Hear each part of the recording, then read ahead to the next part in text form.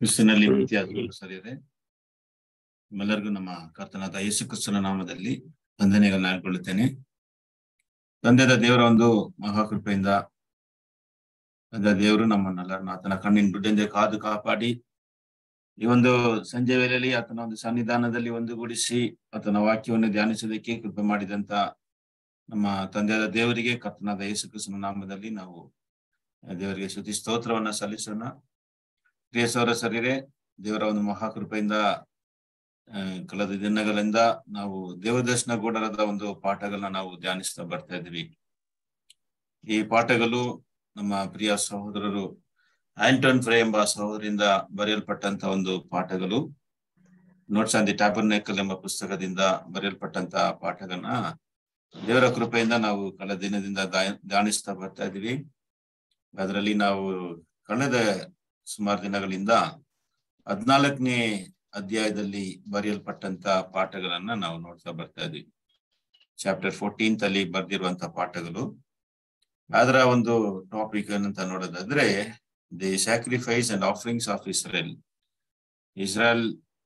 ಇಸ್ರೇಲರ ಬಲಿಗಳು ಮತ್ತು ಕಾಣಿಕೆಗಳು ಎಂಬ ಒಂದು ಟಾಪಿಕ್ ಅಲ್ಲಿ ಬರೆದಿರುವಂತ ಚಿಕ್ಕ ಚಿಕ್ಕ ಒಂದು ಪಾಠಗಳನ್ನ, ಚಿಕ್ಕ ಟಾಪಿಕ್ ಅಲ್ಲಿ ಬರೆದಿರುವಂತ ಸಬ್ ಟಾಪಿಕ್ಸ್, ಅವುಗಳಿಂದ ಬರೆಯಲ್ಪಟ್ಟಂತ ಪಾಠಗಳನ್ನ ನಾವು ಧ್ಯಾನಿಸ್ತಾ ಬರ್ತಾ ಇದೀವಿ.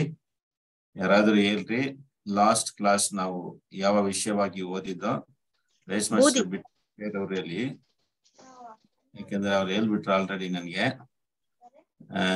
ಯಾವ class, last class, what is our last class? Prakash brother ಯಾರು ಹೇಳಿದ್ದು? Sudha sister. Okay sister, thank you. Last class ನಮ್ದು ಒಂದು ಬೂದಿಯ ವಿಷಯವಾಗಿ ನಾವು ಕಳೆದ ಪಾಠದಲ್ಲಿ ನಾವು ಧ್ಯಾನಿಸ್ತೋ. ಬೂದಿಯ ವಿಷಯವಾಗಿ ನಾವು, ಬೂದಿ ಏನನ್ನ ಸೂಚಿಸ್ತಾ ಇದೆ? ಬೂದಿ ಅಂದ್ರೆ ಆ ಬಲಿಗಳು ಕೊಡುವಂತ, ಇಸ್ರಾಯೇಲ್ ಜನರು ಕೊಟ್ಟಂತ ಬಲಿಗಳ ಒಂದು ಆ ಬೂದಿ ಏನನ್ನ ಸೂಚಿಸ್ತಾ ಇತ್ತು?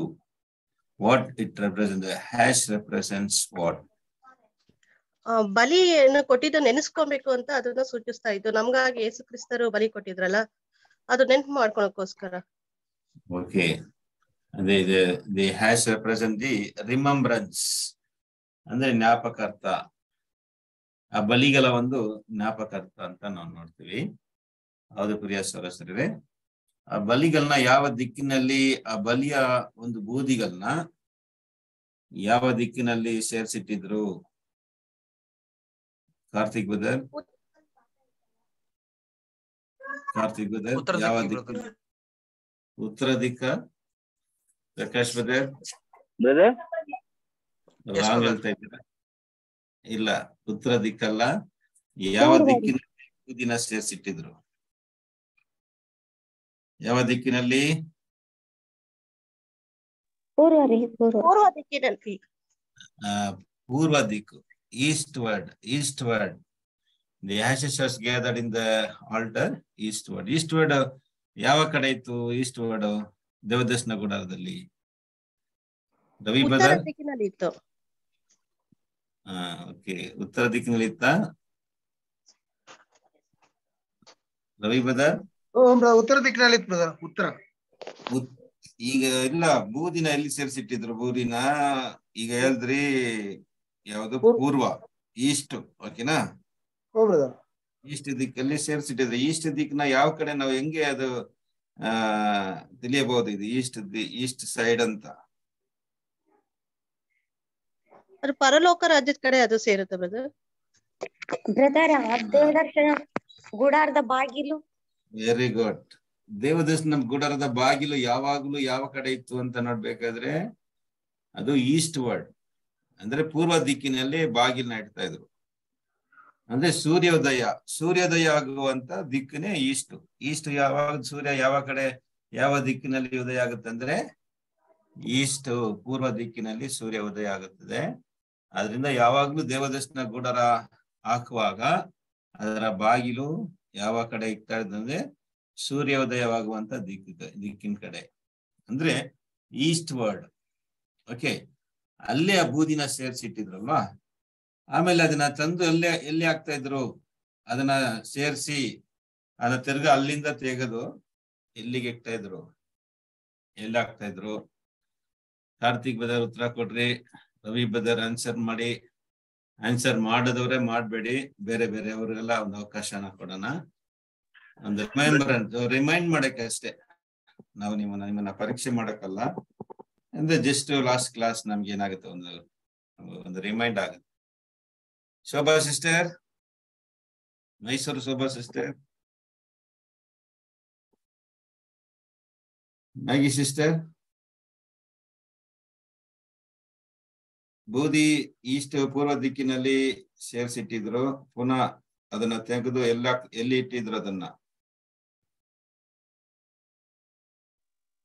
ಅನು ಸಿಸ್ಟರ್? ಉತ್ತರ ದಿಕ್ಕಿಗೆ ಬ್ರದರ್. ಇಲ್ಲ, ಉತ್ತರನೇ ಇಟ್ಕೊಂಡಿದ್ದೀರಲ್ಲ. ಉತ್ತರ ದಿಕ್ಕಿನಲ್ಲಿ ಬಲಿ ಮಾತ್ರ ಕೊಡ್ತಾ ಇದ್ರು. ಬಲಿ ಬಂದು always the sacrifice will given in the north side. ಬಲಿಗಳು ಯಾವಾಗ್ಲೂ ಆ ಓತ ಓರಿಗಳನ್ನ ಅಲ್ಲೇ ಅದನ್ನ ಕೊಳ್ತಾ ಇದ್ರು, ಬಂದು ಉತ್ತರ ದಿಕ್ಕು. ಇಟ್ ಮೀನ್ಸ್ ಅದು ಬಂದು ದೇವರಿಂದ ಆ ಬಲಿನ ಕೊಡಲ್ಪಟ್ಟಿತ್ತು. The sacrifice is given by god. ಪರಲೋಕದಿಂದ ದೇವರಿಂದ ಕೊಡಲ್ಪಟ್ಟಿತ್ತು ಎಂಬುದನ್ನ ಉತ್ತರ ದಿಕ್ಕು.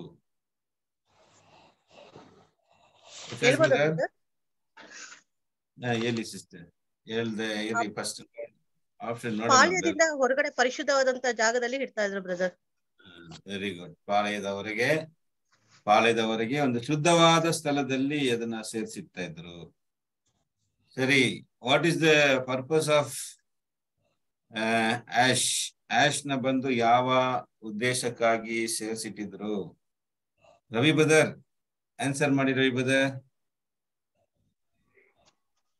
ಬ್ರದರ್ ಅದು ನೆನಪು ಮಾಡ್ಕೊಳಕೋಸ್ಕರ ಬ್ರದರ್. ಅದಕ್ ಮಾತ್ರ ಉಪಯೋಗ ಮಾಡ್ತಾ ಇದ್ರ? ಜ್ಞಾಪಕ ಮಾಡ್ಕೊಳಕೋಸ್ಕರನ? ಬೇರೆ ಏನಕ್ಕೆ ಅದನ್ನ ಯೂಸ್ ಮಾಡ್ತಾ ಇದ್ರು? ಅದನ್ನ ತೆಗೆದು ಯೂಸ್ ಮಾಡ್ತಾ ಇದ್ರಲ್ಲ ಜನರಿಗೆ. ಹೆಂಗ್ ಯೂಸ್ ಮಾಡ್ತಾ ಇದ್ರು? ಪ್ರಕಾಶ್ ಬದರ್, ಕಾರ್ತಿಕ್ பதர், அது எதுக்காக பயன்படுத்துவாங்க? அந்த அந்த அந்த சாம்பலை எப்படி எதுக்கு யூஸ் பண்ணிட்டு இருந்தாங்க? Maggie sister, what is the purpose of the ash was gathered and kept? ಅಶುದ್ಧರಾದವರನ್ನ ಪವಿತ್ರ ಮಾಡೋದಕ್ಕೆ. Very good, thank you sister. ಅಶುದ್ಧರಾದವರನ್ನ ಪರಿಶುದ್ಧ ಮಾಡಕ್ಕೆ. ಹೆಂಗೆ? ಯಾವ ವಿಷಯದಲ್ಲಿ ಅಶುದ್ಧರಾದರು ಅವರಲ್ಲ?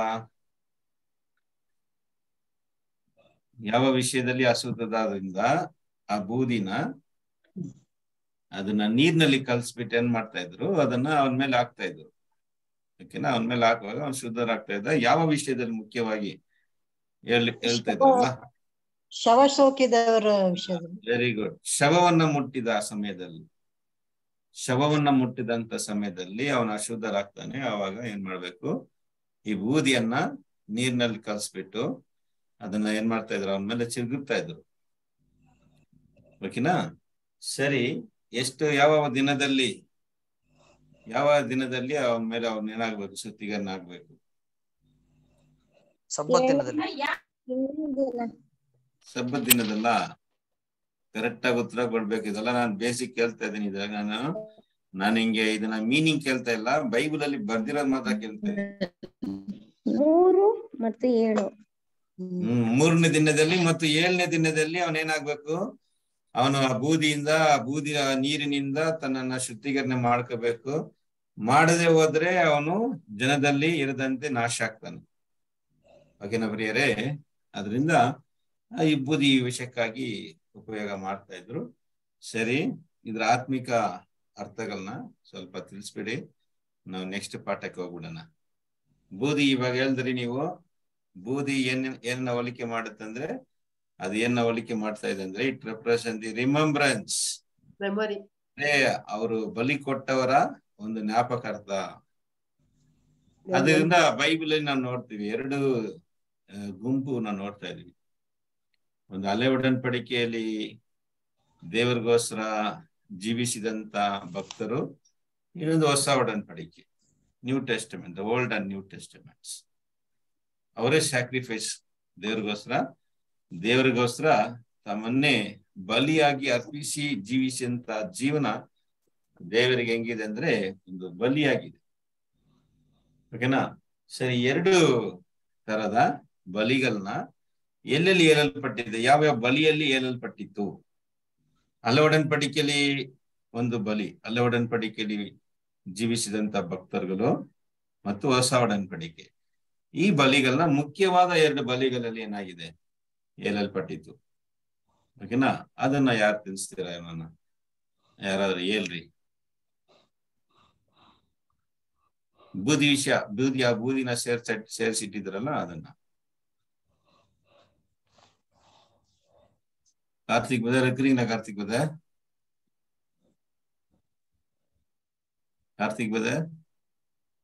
ಕಾರ್ತಿಕ್ ಅರುಳ್ பதர் என்ன லேட்டா ஆன்சர் பண்றீங்க? நீங்க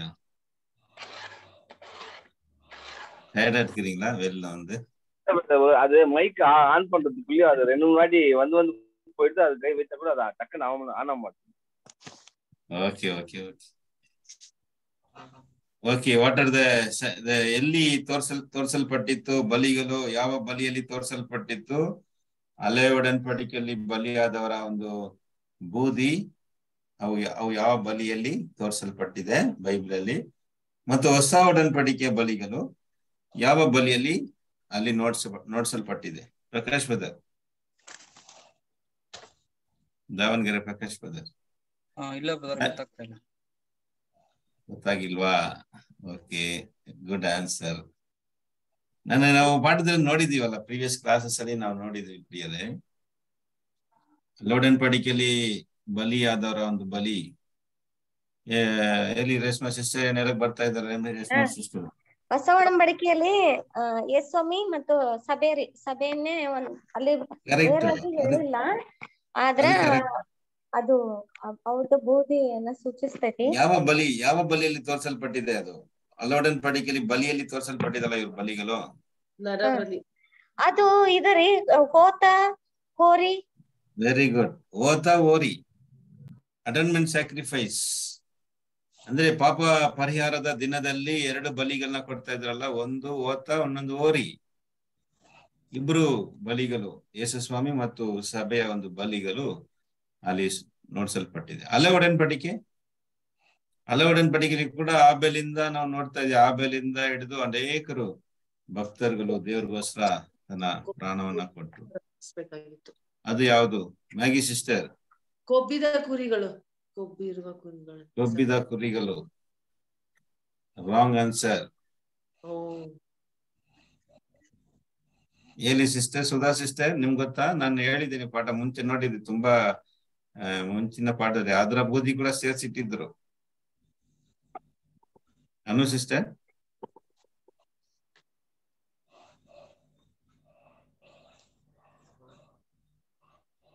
ಈಗ ಹೇಳಿದ್ರಲ್ಲ, ಈಗ ಹೊಸ ಒಡன்பಡಿಕೆ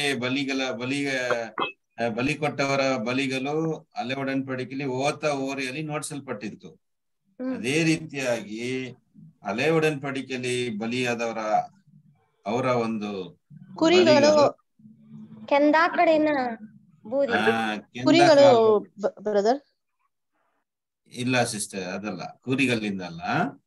ಕೆಂದಕಾಲು ಒಂದು ಸ್ಪೆಷಲ್ ಸಾಕ್ರಿಫೈಸ್. ಕೆಂದಕಾಲು, ರೆಡ್ ಐಫರ್. ಕೆಂದಕಾಲು ಕರೆಕ್ಟ್ ರೇಷ್ಮೆ ಸಿಸ್ಟರ್ ಮಾತು? ಕೆಂದಕಾಲು ಕರೆಕ್ಟ್. ರೆಡ್ ಐಫರ್ ಇಂಗ್ಲಿಷ್ ಅಲ್ಲಿ ರೆಡ್ ಐಫರ್ ಅಂತಾರೆ. ಹಸು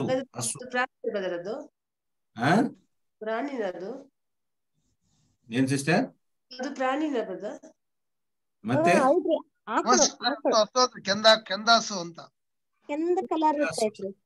ಕ್ಲಾಸ್ ಅಟೆಂಡ್ ಮಾಡಿಲ್ವಾ ಮ್ಯಾಗಿ ಸಿಸ್ಟರ್? ಕ್ಲಾಸ್ ಅಟೆಂಡ್ ಮಾಡಿಲ್ವಾ ನೀವು? ಕೆಂದಕಾಲು ಕ್ಲಾಸ್ ಅಟೆಂಡ್ ಮಾಡುವ ಕ್ಲಾಸ್ಗಳೆಲ್ಲ ಯೂಟ್ಯೂಬ್ ಅಲ್ಲಿ ಕೂಡ ಹಾಕ್ತಾರೆ. ಮಾರನೇ ದಿನ ಅದನ್ನ ನಾವು ನೋಡಿ ನೋಟ್ಸ್ ಮಾಡ್ಬೇಕು. ಅವಾಗ ನಮ್ಮ ಮನ್ಸಲ್ಲಿ ಅದು ನಿಲ್ಲುತ್ತೆ. ನಾವರಿ ಪಾಠ ಕೇಳ್ಬಿಟ್ಟು ಹಂಗೆ ಬಿಟ್ಬಿಟ್ರೆ ನಮ್ಮ ಮನಸ್ಸಿಂದ ಹೋಗ್ಬಿಡುತ್ತೆ ಪ್ರಿಯರೇ. ಒಂದೇ ದಿನ ಸಾಕು, ಸೈತಾನ ಮೈಂಡ್ ಇಂದ ಇರ್ತಾನೆ, ನಾವು ಕೇಳುವಂತ ಪಾಠಗಳನ್ನ ನೋಟ್ಸ್ ಅಲ್ಲಿ ಬರಿಬೇಕು, ಒಂದು ಡೈರಿ ಅಥವಾ ಒಂದು ಪುಸ್ತಕದಲ್ಲಿ ಬರಿಬೇಕು. ನಿಮ್ಗೆ ಮನ್ಸಲ್ಲಿ ಇಟ್ಕೊಳ್ಳುವಂತ ಒಂದು ಕೆಪಾಸಿಟಿ ಇಲ್ಲ ಅಂದ್ರೆ you have to maintain the notes. ಅದು ಪುಸ್ತಕದಲ್ಲಿ ಬರೆಯುವಾಗ ನಿಮ್ಮಿಂದ ಅದು ಎಂದಿಗೂ ಮರೆಯಕ್ಕಾಗಲ್ಲ. ಒನ್ಸ್ ನೀವು ಪುಸ್ತಕದಲ್ಲಿ ಬರ್ದ್ಬಿಟ್ಟು ನೋಟ್ ಬುಕ್ ಅಲ್ಲಿ ಅದೇನಾಗುತ್ತೆ, ನಿಮ್ಮ ಮೈಂಡ್ ಅಲ್ಲಿ ಇನ್ನೂ ಸ್ಟ್ರಾಂಗ್ ಆಗಿ ಕೂತ್ಕೊಬಿಡುತ್ತೆ. ಕೇಳಿದ್ರೆ ಮಾತ್ರ ಆಗಲ್ಲ. Only hearing is not enough. Hearing and you have to write it in the notebook. Then only it will stay in your mind. ಇಲ್ಲಂದ್ರೆ ನಿಮ್ ಮನಸ್ಸಿಂದ ಬೇಗ ಹೋಗ್ಬಿಡುತ್ತೆ ಪ್ರಿಯ ಸಹೋದರ ಸಹೋದರಿಯರೇ. ಅದರಿಂದ ನಾವು ಮರಿಬಾರ್ದಂತ ಒಂದು ಪಾಠಗಳಿದಲ್ಲ, ತುಂಬಾ ಒಂದು ಬ್ಯೂಟಿಫುಲ್ ಆಗಿ ನಮ್ಮ ಸಹೋದರಗಳು ಅದನ್ನ ಬರೆದಿದ್ದಾರೆ. ಸರಿ, ಅದರಿಂದ ಎಫೆಕ್ಟ್ ಆಗ್ಬೇಕು. ನೀವು ಕೆಂದ ಕಾಲು ಬಂದು ಹಳೆ ಒಡಂಬಡಿಕೆಯಲ್ಲಿ ಜೀವಿಸಿದಂತ ಭಕ್ತರುಗಳ ಒಂದು ಬಲಿನ ಸೂಚಿಸ್ತಾ ಇತ್ತು. ಅದರ ಬೂದಿನೇ ಅಲ್ಲಿ ಸೇರ್ಸಿಟ್ಟಿದ್ರು. ಮತ್ತೆ ಅದೇ ರೀತಿಯಾಗಿ ಹೊಸ ಒಡಂಬಡಿಕೆಯಲ್ಲಿ ಓತ ಮತ್ತು ಓರಿಗಳ ಬಲಿಗಳನ್ನ ಅದನ್ನೇ ಯೇಸು ಸ್ವಾಮಿ ಬಲಿಗೂ ಮತ್ತು ನಮ್ಮ ಸಭೆಯ ಬಲಿಗೆ ಒಂದು ಸೂಚನೆಯಾಗಿದೆ. ಓಕೆನಾ? ಸೊ ಅದನ್ನೇ ಪ್ರಿಯ ಸಹೋದರ ಸಹೋದರಿಯರೇ ಅಲ್ಲಿ ಅದರ ಬೂದಿಗಳನ್ನ ಸೇರ್ಸಿಟ್ಟಿದ್ರು. ಅದರ ಬೂದಿಗಳನ್ನ ಏನ್ ಮಾಡ್ತಾ ಇದ್ರು, ಜನರ ಮೇಲೆ, ಅಂದ್ರೆ ಅಶುದ್ಧರಾದಂತ ಜನರ ಮೇಲೆ, ಶವದಿಂದ ಅಶುದ್ಧರಾದಂತ ಜನರ ಮೇಲೆ ಅದನ್ನ ಚಿಗುರಿಸ್ತಾ ಇದ್ರು. ಅವಾಗ ಅವ್ರು ಶುದ್ಧೀಕರಣ ಆಗ್ತಾ ಇದ್ರು. ಅದೇನ್ ಮೀನಿಂಗ್ ನೋಡಿಸ್ತದೆ? ಅದು ಅವ್ರ ಮೇಲೆ ಚಿಗುರಿಸೋದು, ಅವರ ಒಂದು ಬೂದಿಗಳನ್ನ ಅವ್ರ ಮೇಲೆ ಚಿಗುರಿಸೋದು ಏನ್ ಅರ್ಥವನ್ನ ನಮ್ಗೆ ನೋಡಿಸ್ತಾ ಇದೆ? ಯಾರು ಹೇಳಿ ಆನ್ಸರ್ ಮಾಡಿ, ಪರವಾಗಿಲ್ಲ. Anybody can answer. ಅದ್ರ ಮೇಲೆ ಹಾಕೋದು, ಅವ್ರ ಮೇಲೆ ಹಾಕಿದ್ರೆ ಅವ್ರು ಏನಾಗ್ತಾರೆ? ಶುದ್ಧೀಕರಣ ಆಗ್ತಾರೆ. ತುಂಬಾ ಪ್ರಶ್ನೆ ಕೇಳ್ತಾ ಇದೀನ? ಹೇಳ್ಬಿಡಿ, ನಾನು ಪ್ರಶ್ನೆನ ಕೇಳಲ್ಲ, ಹಂಗೆ ಕ್ಲಾಸ್ ಪಾಠ ಮಾಡ್ಕೊಂಡು ಹೋಗ್ತಾ ಇರ್ತೀನಿ. ಇಲ್ಲರಿ, ಕೇಳ್ಬೇಕು ನೀವು. ಇಲ್ಲ ಬ್ರದರ್, ಕೇಳ್ರಿ ಬ್ರದರ್. ಬ್ರದರ್, ಏನಂದ್ರ ಲೌಕಿಕ ಜನ ಪುನರುತ್ಥಾನದಲ್ಲಿ ಎದ್ದು ಬಂದಾಗ ಇವರು ಒಂದು ಇದು ಜೀವಿತ ಸಭೆ ಆಯ್ಕೆ ಜೀವಿತ ಆಯ್ತಲ್ರಿ, ಅದು ಒಂಥರ ಬೂದಿ ತರ ಅವ್ರ ಮೇಲೆ ಚಿಮ್ಕಿಸ್ತಂಗೆ. ಹೌದು. ಅವರ ಸಾಕ್ಷಿಗಳು ಬಂದು, ಅವ್ರ ಜೀವಿಸಿದಂತ ಸಾಕ್ಷಿಗಳು ನಮ್ಮಲ್ಲಿ ಒಂದು ಎಫೆಕ್ಟ್ ಮಾಡುತ್ತದೆ. ಅಂದ್ರೆ ನಮ್ಮನ್ನ ಅದು ಮಾರ್ಪಡಿಸ್ತದೆ. ಇವ್ರ ತರ ಬಾಳ್ಬೇಕು ಎಂಬ ಒಂದು ಮನಸ್ಸನ್ನ ನಮ್ಮಲ್ಲಿ ಏನ್ ಮಾಡುತ್ತೆ? ಉಂಟು ಮಾಡುತ್ತೆ. ಓಕೆನಾ? ಅರ್ಥ ಆಯ್ತಾ? ಕ್ಲಿಯರಾ? ಈಗ ಹಳೆ ಒಡಂಬಡಿಕೆಯಲ್ಲಿ ಅವರ ಜೀವಿತವನ್ನ ನಾವು ಓದುವಾಗ, ಈಗ ಅಬ್ರಹಾಂ ಬಗ್ಗೆ ಓದುವಾಗ, ಅಬ್ರಹಾಂ ಯಾವ ರೀತಿಯಾಗಿ ದೇವರಿಗೆ ಒಂದು ವಿಧೇಯರಾಗಿದ್ರು ಮತ್ತು ಯಾವ ರೀತಿಯಲ್ಲಿ ದೇವರ ಮೇಲೆ ಒಂದು ವಿಶ್ವಾಸವನ್ನ ಇಟ್ಟಿದ್ರು, ಅದನ್ನ ನೋಡುವಾಗ ನಮ್ಗೇನಾಗುತ್ತೆ? ಅವ್ರ ತರ ನಾವು ಕೂಡ ದೇವರಿಗೆ ವಿಶ್ವಾಸ ಉಳ್ಳವರಾಗಿರ್ಬೇಕು, ನಂಬಿಕೆಯುಳ್ಳವರಾಗಿರ್ಬೇಕು, ವಿಧೇಯರಾಗಿರ್ಬೇಕು ಎಂಬುದನ್ನ ನಮ್ಮನ್ನ ಏನ್ ಮಾಡುತ್ತೆ?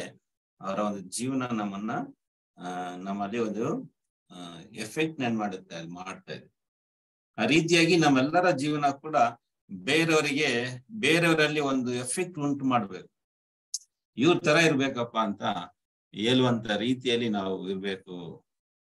ನಾವು ಒಂದು ಎಕ್ಸಾಂಪಲ್ ಆಗಿ, ಬೇರೆಯವರಿಗೆ ಒಂದು ಎಕ್ಸಾಂಪಲ್ ಆಗಿ ಮತ್ತು ಬೇರೆಯವರ ಜೀವಿತವನ್ನ ಚೇಂಜ್ ಮಾಡುವಾಗಿ ಇರ್ಬೇಕು. ಅದನ್ನೇ ಅವರ ಮೇಲೆ ಚಿಗುರಿಸೋದು. ಅದನ್ನ ಚಿಗುರಿಸುವಾಗ ಅವ್ರೇನಾಗ್ತಾರೆ? ಶುದ್ಧೀಕರಣ ಆಗ್ತಾರೆ. ಓಕೆ ಪ್ರಿಯ ಸಹೋದರರೇ, ಇದು ನಾವು ಕಳೆದ ಪಾಠದಲ್ಲಿ ನೋಡಿದಂತ ಒಂದು ವಿಷಯವಾಗಿದೆ. ಸರಿ ಪ್ರಿಯ ಸಹೋದರರೇ, ಇವತ್ತು ಕೂಡ ಒಂದು ಚಿಕ್ಕ ಪಾಠನ ನೋಡೋಣ. ಎಲ್ಲ ಚಿಕ್ಕ ಚಿಕ್ಕ ಟಾಪಿಕ್ಸ್ಗಳೇ, ಆದ್ರೆ ತುಂಬಾ ಮುಖ್ಯವಾದ ಪಾಠಗಳು. ನಮ್ಮ ಜೀವನಕ್ಕೆ ಒಂದು ಕ್ರಿಸ್ತ ಜೀವನಕ್ಕೆ ಬೇಕಾದಂತ ಪಾಠಗಳು.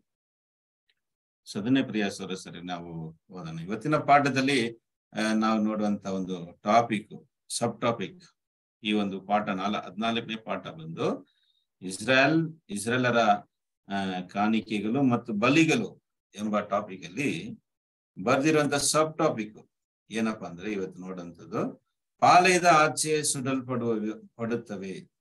ಪಾಳೆಯದ ಆಚೆ ಸುಡಲ್ಪಡುತ್ತವೆ. Burning without the camp. ಸರಿ, ಈ ಟಾಪಿಕ್ ನ ನೋಡುವಾಗ ನಾವು ಯಾವ ವಿಷಯವಾಗಿ ಓದ್ತೀವಿ ಎಂಬುದನ್ನ ಯಾರು ಅರ್ಥ ಮಾಡ್ಕೊಂಡಿದ್ದೀರಾ? ಈಗ ಈ ಟಾಪಿಕ್ ಏನು? ಪಾಳೆಯದ ಆಚೆ ಸುಡಲ್ಪಡುತ್ತವೆ. ಓಕೆ, ಈ ಟಾಪಿಕ್ ನಾವು ಓದುವಾಗ ನಮಗೆ ಯಾವ ವಿಷಯ ಜ್ಞಾಪಕಕ್ಕೆ ಬರ್ತದೆ? ಯಾರಾದ್ರೂ ಹೇಳಿ, ಜ್ಞಾಪಕ ಬಂದವ್ರು ಹೇಳಿ. ದೋಷ ಪರಿಹಾರಕ್ಕೆ ಎಲ್ಲಿ ಸಿಸ್ಟರ್? ದೋಷ ಪರಿಹಾರಕ ಯಜ್ಞದಲ್ಲಿ 2 ಹೊತ್ತಾನ ತರ್ತಾರ್ರಿ. ಅದ್ರ ಒಂದ್ ಆಯ್ಕೆ ಆಗುತ್ತೋ ಒಂದ್ ಆಯ್ಕೆ ಆಗಲ್ಲ, ಅದನ್ನ ಪಾಳ್ಯದವರೆಗೆ ಹೋಗಿ ವೆರಿ ಗುಡ್. ಪಾಳ್ಯದವರೆಗೆ ಏನ್ ಸುಟ್ಟಾಕ್ತಾರ ಹೆಂಗೆ? ಅದನ್ನ ಪಾಳ್ಯದ ಅಡವಿಗೆ ಕಳಿಸ್ಬಿಡ್ತಾರ್ರಿ ಬ್ರದರ್. ಅಡವಿಗೆ ಕಲ್ಸ್ಬಿಡ್ತಾರ. ನಾವ್ ಹೇಳ್ತಾ ಇರೋದು ಪಾಠ ಏನು? ಸುಡಲ್ಪಡುತ್ತವೆ, ಪಾಳ್ಯದ ಆಚೆ ಸುಡಲ್ಪಡುತ್ತವೆ. ಅದು ಜೀವಂತವಾಗಿ ಬಿಟ್ಬಿಡ್ತಾರೆ. ಎರಡು ಓತಗಳನ್ನ, ಒಂದು ಓತನ ದೇವ್ರಿಗೋಸ್ಕರ, ಕರ್ತನ್ಗೋಸ್ಕರ ಅಂತ ಅದು ಚೀಟಿ ಹಾಕಿ ಅದನ್ನ ಬಲಿ ಕೊಡ್ತಾರೆ. ಮತ್ತೊಂದನ್ನ ಜೀವಂತವಾಗಿ ಅರಣ್ಯದಲ್ಲಿ ಬಿಟ್ಬಿಡ್ತಾರೆ. ಅದು ಜೀವಂತವಾಗಿ ಹೋಗಿ ಯಾವ್ದಾದ್ರು ಮೃಗದಿಂದ ಅದೇನಾಗುತ್ತೆ, ಕೊಲ್ಲಲ್ಪಟ್ಟು ಅದು ಮೃಗಕ್ಕೆ ಆಹಾರವಾಗಿ ಅದು ಆಗುತ್ತೆ. ಯಾವ ವಿಷಯವಾಗಿ ಓದ್ತಾ ಇದ್ದೀವಿ? ಗೊತ್ತಾಗಲ್ರಿ. ಬೇರೆ ಅನು ಸಿಸ್ಟರ್, ಎಲ್ಲಿ ಸಿಸ್ಟರ್? ಅದೇ ಯೇಸು ಸ್ವಾಮಿ ನಮ್ಮ ಪಾಪಗಳನ್ನೆಲ್ಲ ಹೊತ್ಕೊಂಡು ತಮ್ಮ ಇಡು ಬಲಿ ಕೊಟ್ರಲ್ಲ, ಅದಕ್ಕೆ. Very good. ನೀವು ಡೈರೆಕ್ಟ್ ಆಗಿ ಆಂಟಿ ಟೈಪ್ ಬಂದ್ಬಿಟ್ರಿ. ಫಸ್ಟ್ ಟೈಪ್ ಅಲ್ಲನ, ನೀವು ಆಂಟಿ ಟೈಪ್ ನ ಎಲ್ಲಿ ಬಂದ್ರಿ? ಪರವಾಗಿಲ್ಲ, ಒಳ್ಳೇದು ಅದು ಕೂಡ. ಬಟ್ ನಾವು ಯಾವ್ದನ್ನ ಪಾಲಕ್ಕೆ ಹೊರಗೆ ಸುಡ್ತಾ ಇದ್ರು ಬ್ರದರ್? ಅದು ಬಲಿ ಕೊಟ್ಟಾದ್ಮೇಲೆ ಉಳಿದದಂತ ಎಲ್ಲ ಒಳಗಡೆ ಇರೋಂತ ಇನ್ಸ್ಟೆನ್ಸ್ ಎಲ್ಲ ಕೂದಲು, ಉಗುರುಗಳು ಬರದೇ ಇರೋಂಥದ್ದು ಬ್ರದರ್, ವೇಸ್ಟ್. ಆಮೇಲೆ ಅದನ್ನ ಹೋಗಿ ಪಾಳ್ಯದಿಂದ ಹೊರಗಡೆ ಹೋಗಿ ಸುಡ್ತಾ ಇದ್ರು. Very good, very good, very good. ಪ್ರಿಯ ಸೌರಸರೇ, ವೆರಿ ಗುಡ್. ಇವಾಗ ಎಲ್ಲಾರು ಎಚ್ಚರಾಗ್ಬಿಟ್ರಿ. ಇಷ್ಟೊತ್ತು ನೀವೆಲ್ಲ ನಿದ್ದೆಲಿಂದ್ರಿ ಅಂತ ಅನ್ನಿಸ್ತದೆ.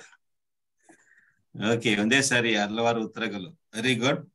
ಪ್ರೀತಿಯ ಸೌರಸರೇ, ನೀವ್ ಹೇಳಿದಲ್ಲ ಕರೆಕ್ಟ್. ಇವಾಗ ಹೇಳಿದ್ರಲ್ಲ ಅದೇ ಕರೆಕ್ಟ್. ಏನಪ್ಪಾ ಅಂದ್ರೆ, ಎಲ್ಲಾ ಬಲಿಗಳು, ಓತ ಓರಿಗಳು ಮತ್ತು ಯಾವೆಲ್ಲ ವಿಶೇಷವಾದ ಬಲಿಗಳಾಗಿ ಅಲ್ಲಿ ದೇವದರ್ಶನ ಗುಡಾರಲ್ಲಿ ಕೊಡಲ್ಪಡ್ತದೋ, ಆ ಬಲಿಗಳಲ್ಲಿ 3 ಭಾಗವಾಗಿ ಏನ್ ಮಾಡುತ್ತೆ, ಭಾಗ ಮಾಡಲ್ಪಡ್ತದೆ ಪ್ರೀತಿಯರೇ. 3 ಭಾಗಗಳಾಗಿ ಒಂದೊಂದು ಬಲಿನ 3 ಭಾಗವಾಗಿ ಭಾಗ ಮಾಡಲ್ಪಡ್ತದೆ. ಮೊದಲನೇದು ರಕ್ತವನ್ನ ಏನ್ ಮಾಡ್ತಾ ಇದ್ರು, ಒಂದು ಪಾತ್ರೆಯಲ್ಲಿ ಇಟ್ಕೊಳ್ತಾ ಇದ್ರು. ಓಕೆನಾ? ಕತ್ತೆ ಏನ್ ಮಾಡ್ತಾ ಇದ್ರು, ಕಟ್ ಮಾಡ್ತಾ ಇದ್ರು. ನೆಕ್ನ ಕಟ್ ಮಾಡಿ ರಕ್ತವನ್ನ ಒಂದು ಪಾತ್ರೆಯಲ್ಲಿ ಇಟ್ಕೊಳ್ತಾ ಇದ್ರು. ಓಕೆನಾ? ನೆಕ್ಸ್ಟ್ ಏನಪ್ಪಾ, 2ನೇ ಭಾಗ ಅಂದ್ರೆ, ಪ್ರಿಯ ಸರಸರಿದೆ, 2ನೇ ಭಾಗ ಬಂದು ಅದರ ಒಲೆ ಭಾಗಗಳು, ಇನ್ನರ್ ಪಾರ್ಟ್ಸ್, ಹೊಲಗಿನ ಭಾಗಗಳು ಏನಪ್ಪಾ ಅಂದ್ರೆ, ಕೊಬ್ಬು, ಹೃದಯ, ಲಂಗ್ಸ್, ಕಿಡ್ನಿ, ಇವುಗಳನ್ನೆಲ್ಲ ಏನ್ ಮಾಡ್ತಾ ಇದ್ರು, ಭಾಗ ಮಾಡಿ ಅದನ್ನೇ ಯಜ್ಞವೇದಿ ಮೇಲೆ ಏನ್ ಮಾಡ್ತಾ ಇದ್ರು, ಬಲಿಯಾಗಿ ಸುಡ್ತಾ ಇದ್ರು. ಯಜ್ಞವೇದಿ ಮೇಲೆ only the inner parts were burnt upon the altar. only the inner part. ಯಾವ್ದಂದ್ರೆ ಅವರ ಕೊಬ್ಬುಗಳು, ಅದರಲ್ಲಿದ್ದಂತ ಕೊಬ್ಬು, ಮತ್ತೆ ಅದರಲ್ಲಿದ್ದಂತ ಕಿಡ್ನಿ, ಲಿವರ್, ಇವುಗಳೆಲ್ಲ ಏನ್ ಮಾಡ್ತಾ ಇದ್ರು, ಅದ್ರ ಮೇಲೆ ಬಲಿ ಕೊಡ್ತಾ ಇದ್ರು. ಇನ್ನೊಂದು ಭಾಗ ಯಾವ್ದಪ್ಪ ಅಂದ್ರೆ ಔಟರ್ ಪಾರ್ಟ್ ಯಾವುದು ಅಂತ ನೋಡಿದ್ರೆ ಪ್ರೀತಿಯ ಸದಸ್ಯರಿಗೆ, ಅದರ ಚರ್ಮ ಮತ್ತು ಅದರ ಕೂದಲು, ಅದರ ಒಳಗಿನ ಇರುವಂತ ಅದರ ಒಂದು ಕಸಗಳು ಎಲ್ಲನ ಪಾಲಕ್ಕೆ ಹೊರಗೆ ಬಲಿ ಕೊಡ್ತಾ ಇದ್ರು. ಬನ್ನಿ ಆ ವಾಕ್ಯನ ಓದಿ ಪಾಠಕ್ಕೆ ಹೋದನ. Leviticus 16 chapter 27. ಲೆವಿಟಿಕಸ್ ಯಾಜಕ ಕಾಂಡ 16ನೇ ಅಧ್ಯಾಯದಲ್ಲಿ 27ನೇ ವಾಕ್ಯವನ್ನು ಓದಿ. ದೋಷ ಪರಿಹಾರ ಯಜ್ಞ ಪಶುಗಳ ಓರಿ ಹೋತಗಳ ರಕ್ತವನ್ನು ಮಹಾಪವಿತ್ರ ಸ್ಥಾನದಲ್ಲಿ ದೋಷ ಪರಿಹಾರ ಮಾಡುವುದಕ್ಕಾಗಿ ತಂದ ಮೇಲೆ ಅವುಗಳ ಶರೀರಗಳನ್ನು ಪಾಳೆಯದ ಆಚೆಗೆ ತೆಗೆದುಕೊಂಡು ಹೋಗಿ ಚರ್ಮ, ಮಾಂಸ, ಕಲ್ಮಶಗಳನ್ನೆಲ್ಲವನ್ನು ಬೆಂಕಿಯಿಂದ ಸುಡಿಬಿಡಬೇಕು. ಓಕೆನಾ? ನೋಡಿ ಪ್ರೀತಿಯ ಸೌರಸರೇ, ಇಲ್ಲಿ ನಾವು ಏನ್ ನೋಡ್ತಾ ಇದೀವಿ ಅಂದ್ರೆ, ಓತ ದೋಷ ಪರಿಹಾರದ ಎಲ್ಲ ಆ ಪಶುಗಳ ಒಂದು ಓತ ಮತ್ತು ಅದರ ರಕ್ತವನ್ನ ಏನ್ ಮಾಡ್ತಾ ಇದ್ರು, ಆ ಪರಿಶುದ್ಧ ಸ್ಥಳದಲ್ಲಿ ಹಾಕ್ತಾ ಇದ್ರು. ಓನ್ಲಿ ದ ಬ್ಲಡ್ ಅನ್ನ ಪ್ರಿಯ ಸದಸ್ಯರೇ ದೇವದರ್ಶನ ಗುಡಾರದಲ್ಲಿ ರಕ್ತವನ್ನ ಎಲ್ಲೆಲ್ಲಿ ಹಚ್ತಾ ಇದ್ರು ಅಂದ್ರೆ ರಕ್ತವನ್ನ 3 ಸ್ಥಳದಲ್ಲಿ ಹಚ್ತಾ ಇದ್ರು. Only the blood. ಯಾರಾದ್ರು ಹೇಳ್ತೀರಾ ಎಲ್ಲೆಲ್ಲಿ ಹಚ್ತಾ ಇದ್ರು ಅಂತ ರಕ್ತವನ್ನ? ಯಾವ್ಯಾವ ಸ್ಥಳದ ಯಾವ್ಯಾವ ಎಲ್ಲೆಲ್ಲಿ ಹಚ್ತಾ ಇದ್ರು? ಬ್ಲಡ್ ನ ಬಂದು ಎಲ್ಲೆಲ್ಲಿ ಹಚ್ತಾ ಇದ್ರು? ಮಹಾಪರಿಶುದ್ಧ ಸ್ಥಳದಲ್ಲಿ ಮಂಜುಷ್ಟದ ಮೇಲೆ ಚಿಮಿಸ್ತಾ ಇದ್ರು. ಅದು ಚಿಮುಕ್ಸ್ತಾ ಇದ್ರು. ಒಂದು ಕಡೆ ಇಲ್ಬಿಟ್ರಿ. Very good. One place. Next ಬೇರೆ ಎಲ್ಲೆಲ್ಲ? ಬೇರೆ ಇದು ರೀ ಆರೋನನ್ನ ಚಿಗುರಿದಕ್ಕೂ ಅವು ಇವು ವಸ್ತುಗಳಿದ್ವಲ್ಲ, ಪಾತ್ರೆಗಳು, ಬೆಳ್ಳಿ. Very good, very good. ನೋಡಿ, 3 ಮುಖ್ಯವಾದ ಸ್ಥಳದಲ್ಲಿ ರಕ್ತವನ್ನು ಹಾಕ್ತಾ ಇದ್ರು. ಒಂದು ಬಂದು ಯಜ್ಞವೇದಿಯ ಒಂದು ಕೊಂಬುಗಳಿತ್ತಲ್ಲ, ಆ ಕೊಂಬುಗಳ ಮೇಲೆ ರಕ್ತವನ್ನ ಏನ್ ಮಾಡ್ತಾ ಇದ್ರು, ಅದರ ಮೇಲೆ ಹಾಕ್ತಾ ಇದ್ರು. First one. ನೆಕ್ಸ್ಟ್ ಪ್ರಿಯತೆಯ ಸದಸ್ಯರೇ, ನೆಕ್ಸ್ಟ್ ಬಂದು ಧೂಪವೇದಿ ಪರಿಶುದ್ಧ ಸ್ಥಳದಲ್ಲಿ ಧೂಪವೇದಿಯ ಒಂದು ಕೊಂಬುಗಳ ಮೇಲೆ ರಕ್ತವನ್ನ ಚಿಮುಕಿಸ್ತಾ ಇದ್ರು. ಇನ್ನೊಂದು ಬಂದು ನಾವು ಹೇಳಿದ ನಮ್ಗೆಲ್ಲ ಗೊತ್ತಿರೋ ಪ್ರಕಾರ ಮಂಜುಷದ ಪೆಟ್ಟಿ ಮೇಲೆ ಏನ್ ಮಾಡ್ತಾ ಇದ್ರು, ಅದನ್ನ ಚಿಗುರಿಸ್ತಾ ಇದ್ರು. ಬನ್ನಿ ವಾಕ್ಯ ಓದಿಕೊಂಡು ಹೋಗೋಣ. ಅದೇ 16ನೇ ಅಧ್ಯಾಯದಲ್ಲಿ 18ನೇ ವಚನ ಓದ್ರಿ. 18th verse.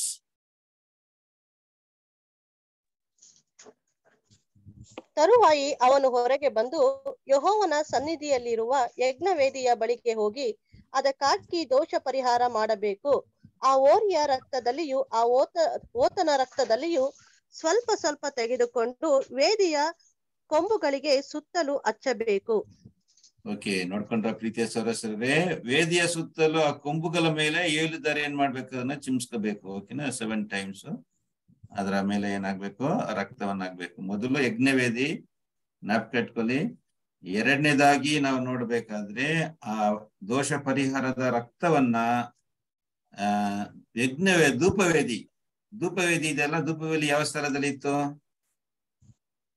ಪರಿಶುದ್ಧ ಸ್ಥಳ. ವೆರಿ ಗುಡ್, ಪರಿಶುದ್ಧ ಸ್ಥಳದಲ್ಲಿ ಇತ್ತು. ಯಜ್ಞವೇದಿ ಯಾವ ಸ್ಥಳದಲ್ಲಿ ಇತ್ತು? ಅಂಗಳದಲ್ಲಿ. ವೆರಿ ಗುಡ್, ಅಂಗಳದಲ್ಲಿ ಇತ್ತು. ಧೂಪವೇದಿ ಪರಿಶುದ್ಧ ಸ್ಥಳದಲ್ಲಿ. ಮಂಜುಷದ ಪೆಟ್ಟಿ ಮಹಾಪರಿಶುದ್ಧ ಸ್ಥಳ. Very good, very good, very good. ಈಗ ಎರಡನೇದಾಗಿ ಪರಿಶುದ್ಧ ಸ್ಥಳದಲ್ಲಿ ಇದ್ದಂತ ಧೂಪವೇದಿಯ ಮೇಲೆ ಕೂಡ ರಕ್ತವನ್ನ ಏನ್ ಮಾಡ್ಬೇಕು, ಹಾಕಿಸಬೇಕು. ಅದಕ್ಕೆ ವಾಕ್ಯ ಓದನ ಯಾಜಕ ಇದು ವಿಮೋಚನ ಕಾಂಡ 30ನೇ ಅಧ್ಯಾಯದಲ್ಲಿ 10ನೇ ವಚನ. Exodus 30th chapter verse 10.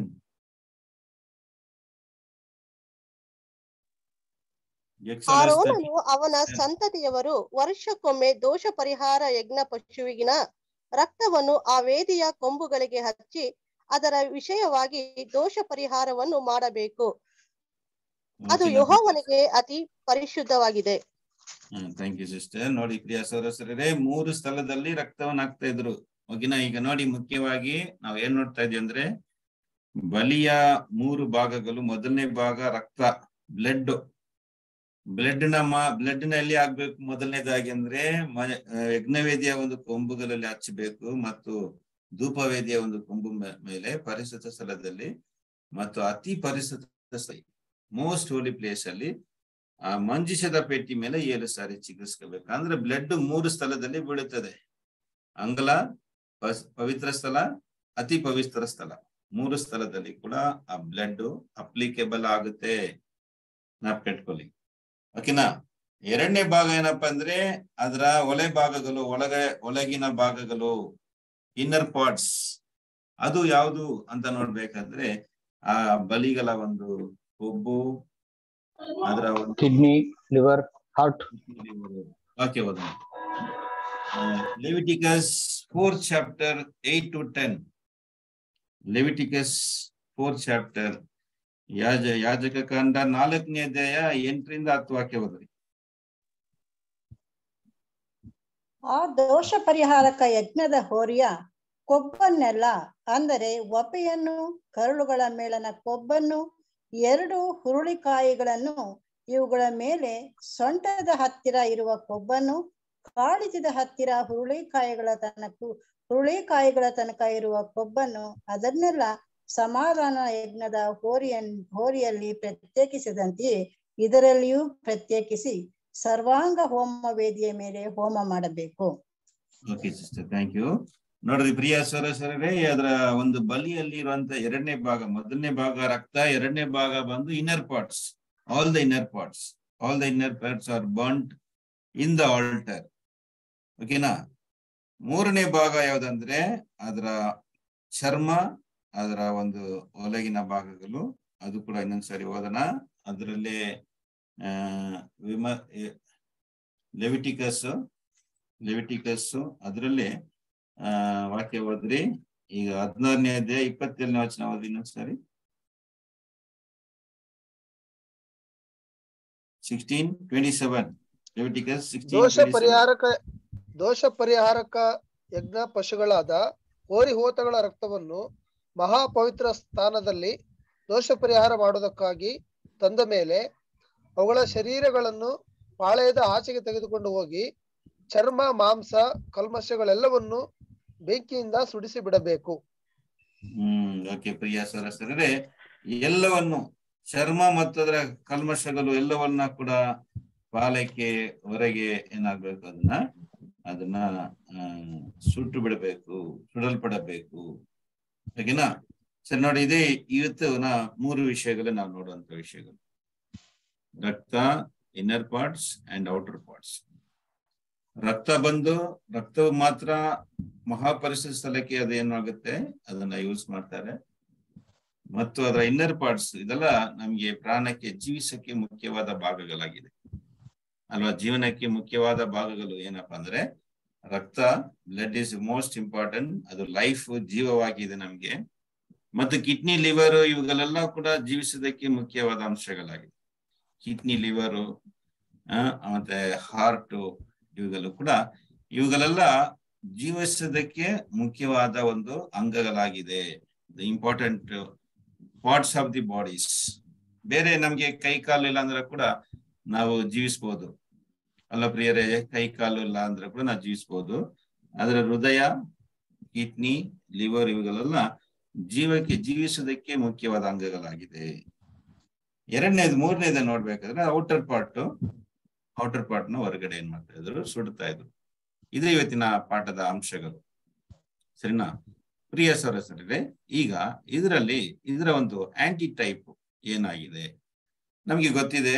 ಈಗ ಓರಿಗಳ ಬಲಿಗಳು ಯಾರ ಬಲಿಗಳಂದ್ರೆ ಯಾವಾಗಲೂ ಓರಿ ಬಂದು ನಮ್ಮ ಕರ್ತನಾದ ಯೇಸುವನ್ನು ಸೂಚಿಸ್ತದೆ ಬೈಬಲಲ್ಲಿ.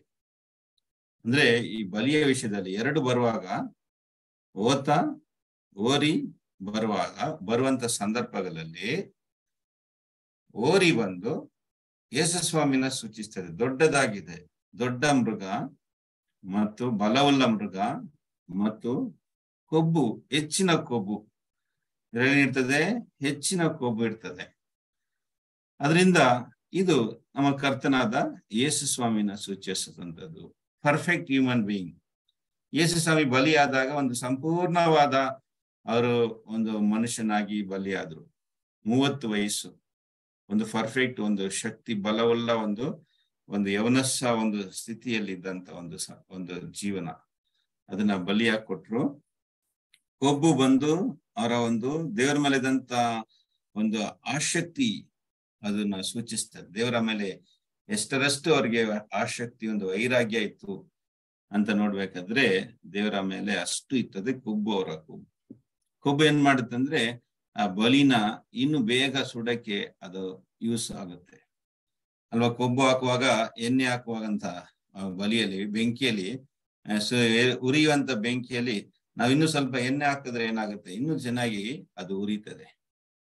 ಹೌದು ಪ್ರಿಯರೇ? ಅದೇ ರೀತಿಯಾಗಿ ಯೇಸು ಕ್ರಿಸ್ತನು ತನ್ನ ಓಟವನ್ನ ಎಷ್ಟು ಮಟ್ಟಿಗೆ ತನ್ನ ಓಟವನ್ನ ಮುಗಿಸ್ತರು ಅಂದ್ರೆ ವಿದಿನ್ 3.5 years ಬಲಿ ದೀಕ್ಷಾ ಸ್ಥಾನದಿಂದ ತನ್ನ ಸಿಲ್ವೆ ಮರಣವರೆಗೆ ನಾವು ನೋಡೋದಾದ್ರೆ ವಿದಿನ್ 33.5 ವರ್ಷ ತನ್ನ ಓಟವನ್ನ ಬೇಗನೆ ಓಡಿ ದೇವರಿಟ್ಟಿದಂತ ಕಾಲಗಳಲ್ಲಿ ಮುಗಿಸ್ಬಿಟ್ರು. ಕಾರಣ ಏನಪ್ಪಾ ಅಂದ್ರೆ ಕೊಬ್ಬು, ಹೆಚ್ಚಿನ ಕೊಬ್ಬು ಇರೋದ್ರಿಂದ ಬೇಗ ಏನಾಗಿತ್ತು ಆ ಬಲಿ ಅದು ಉರಿದಿ ಅದು ಬೂದಿ ಆಗ್ತಾ ಇತ್ತು.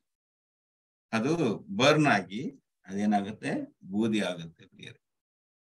ಅದನ್ನೇ ಇದು ಓರಿ ಯಾವಾಗ್ಲೂ ಕರ್ತನಾದ ಯೇಸು ಕ್ರಿಸ್ತನನ್ನ ಸೂಚಿಸಿದ ಬಲವುಳ್ಳ ಒಂದು ಮೃಗ, ಸ್ಟ್ರಾಂಗ್ ಇನ್ ದ ಲಾರ್ಡ್, ದೇವರಲ್ಲಿ ತುಂಬಾ ಶಕ್ತರಾಗಿದ್ರು, ಭಕ್ತಿ, ದೇವರ ಮೇಲೆ ಒಂದು ವೈರಾಗ್ಯ, ದೇವರ ವಿಷಯದಲ್ಲಿ ಮುಂದೆ ಇದ್ರು, ವಿಶ್ವಾಸದಲ್ಲಿ ತುಂಬಾ ಸ್ಟ್ರಾಂಗ್ ಆಗಿದ್ರು ಯೇಸು ಸ್ವಾಮಿ. ಅದನ್ನೇ ನಮ್ಗೆ ಏನ್ ಮಾಡುತ್ತೆ, ಈ ಓರಿ ನಮ್ಗೆ ಸೂಚಿಸ್ತದೆ. ಈ ಓರಿ ಸೂಚಿಸ್ತದೆ.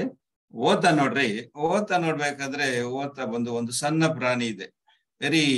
ಇದು ಕಂಪೇರ್ ಮಾಡುವಾಗ, ನಾವು ಓರಿಗೆ ಕಂಪೇರ್ ಮಾಡುವಾಗ ಓತ ಬಂದು ವೆರಿ ಸ್ಮಾಲೆಸ್ಟ್ ಅನಿಮಲ್, ಕಡಿಮೆ ಕೊಬ್ಬು, ಒಂದು ಬಲಹೀನವಾದ ಒಂದು ಮೃಗ. ಆದ್ರೆ ಸಭೆನ ಸೂಚಿಸ್ತದೆ, ನಮ್ಮನ್ನ ಸೂಚಿಸ್ತದೆ. ನಾವು ಎಂತವರಾಗಿದ್ದೀವಿ ಅಂದ್ರೆ we are very weak persons, ತುಂಬಾ ಬಲಹೀನವಾದಂತ ಪಾತ್ರೆಗಳು ನಾವು, ವಿಶ್ವಾಸದಲ್ಲಿ ಕಡಿಮೆ, ದೇವರ ಮೇಲೆ ಇರುವಂತ ಆಸಕ್ತಿ ಎಲ್ಲವೂ ಕೂಡ ಕಡಿಮೆನೆ. ಆದ್ರೆ ಪ್ರಿಯರೇ, ಇದು ಕ್ರಿಸ್ತನ ಒಂದು ಬಲಿ ಜೊತೆ ಸೇರಿಸುವಾಗ ಅದೇನಾಗುತ್ತೆ, ಅದರಲ್ಲಿ ಬಲಿ ಆಗುತ್ತೆ. ಸೇರಿಸಿಡುವಾಗ ದೇವರನ್ನ ಅಂಗೀಕಾರ ಮಾಡ್ಕೊಂಡು, ನಮ್ಮದೇ ಆದಂತ ಸಪ್ರೇಟ್ ಆಗಿಟ್ರೆ ಏನಾಗಲ್ಲ, ಅದು ಸ್ವೀಕಾರ ಆಗಲ್ಲ. ಯಾಕೆಂದ್ರೆ ನಾವೆಲ್ಲ ಅಪೂರ್ಣರಾಗಿದ್ದೀವಿ, ಅನೇಕ ಕೊರತೆಗಳುಳ್ಳವರಾಗಿದ್ದೀವಿ. ಆದ್ರಿಂದ ಪ್ರಿಯರೇ, ನಾವು ಯಾರು ಪರ್ಫೆಕ್ಟ್ ಇಲ್ಲ. ಎಲ್ಲರೂ ಕೂಡ ಹಲವಾರು ವಿಷಯಗಳಲ್ಲಿ, ಒಬ್ಬೊಬ್ರು ಒಂದೊಂದು ವಿಷಯಗಳಲ್ಲಿ ಏನಾಗಿದ್ದೀವಿ, ವೀಕ್ ಆಗಿದ್ದೀವಿ. ಆದ ಕಾರಣ ನಮ್ಮ ಬಲಿಗಳನ್ನ ನಾವು ಡೈರೆಕ್ಟ್ ಆಗಿ ಸಪರೇಟ್ ಆಗಿ ತಂದು ದೇವರಿಗೆ ಕೊಟ್ರೆ ಖಂಡಿತ ದೇವರದನ್ನ ಅಂಗೀಕಾರ ಮಾಡೋದಿಲ್ಲ. ಯಾಕೆಂದ್ರೆ ದೇವರು ಸಂಪೂರ್ಣವಾಗಿರೋದ್ರಿಂದ, ದೇವರು ಪೂರ್ಣರಾಗಿರೋದ್ರಿಂದ ಅವರು ಸ್ವೀಕಾರ ಮಾಡುವಂತ ಬಲಿ ಕೂಡ ಪೂರ್ಣರಾಗಿರ್ಬೇಕು. Should be perfect. ದೇವರು ಗಾಡ್ ಇಸ್ ಪರ್ಫೆಕ್ಟ್. ಅದರಿಂದ ನಾವು ಅವರು ಅಂಗೀಕರಿಸುವಂತ ಬಲಿ ಕೂಡ ಒಂದು ಪೂರ್ಣವಾಗಿರ್ಬೇಕು ಎಂಬುದು ದೇವರ ಒಂದು ನೀತಿಯಾಗಿದೆ. ಆದ ಕಾರಣ ನಾವು ನಮ್ಮ ಬಲಿಗಳನ್ನ ನಾವು ಕೊಡುವಾಗ, ಈಗ ಕ್ರಿಸ್ತನ ಬಲಿ ಜೊತೆಗೆ ನಾವು ಏನ್ ಮಾಡ್ತೀವಿ, ಇದನ್ನ ಸೇರಿಸ್ಬಿಡ್ತಾರೆ, ಮಿಕ್ಸ್ ಮಾಡ್ಬಿಡ್ತಾರೆ ದೇವರು. ಅದನ್ನ ನೋಡಿ, ಈಗ ರಕ್ತವನ್ನ ಪಾಪ ಪರಿಹಾರ ದಿನದಲ್ಲಿ ಆ ರಕ್ತವನ್ನ ಚಿಮ್ಮಿಸುವಾಗ ಹೆಂಗೆ ಚಿಮಿಕ್ಸ್ತಾರೆ ಅಂದ್ರೆ, ಫಸ್ಟ್ ಓರಿ ಮತ್ತು ಓತದ ರಕ್ತವು ಕೂಡ ಅದರ ಮೇಲೆ ಚಿಮಿಕ್ಸ್ಬಿಡ್ತಾರೆ. ಅದರಿಂದ ಅದೇನಾಗುತ್ತೆ, ಮಿಕ್ಸ್ ಆಗ್ಬಿಡ್ತದೆ. ಅವಾಗ ಏನಾಗಲ್ಲ, ಇದು ಯಾವ ಒಂದು ಮೃಗದ ರಕ್ತವಂತ ಅದರಲ್ಲಿ ಯಾವಾಗ ಅದನ್ನ ನಾವು ಕಂಡಿಡಿಯಕ್ಕೆ ಆಗಲ್ಲ. ಅದೇನಾಗುತ್ತೆ, ಅಲ್ಲಿ ಮಿಕ್ಸಿಂಗ್ ಆಗ್ಬಿಡುತ್ತೆ. ದೇವರದನ್ನ ಕ್ರಿಸ್ತನ ಮೂಲಕ ನಮ್ಮನ್ನ ದೇವರೇನ್ ಮಾಡ್ತಾರೆ, ಸ್ವೀಕಾರ ಮಾಡ್ಕೊಳ್ತಾರೆ. ನಮ್ಮೆಲ್ಲ ಕೊರತೆಗಳನ್ನ ಕ್ರಿಸ್ತನಿಂದ ಏನಾಗುತ್ತೆ, ಅವುಗಳು ಮುಚ್ಚಲ್ಪಡುತ್ತದೆ.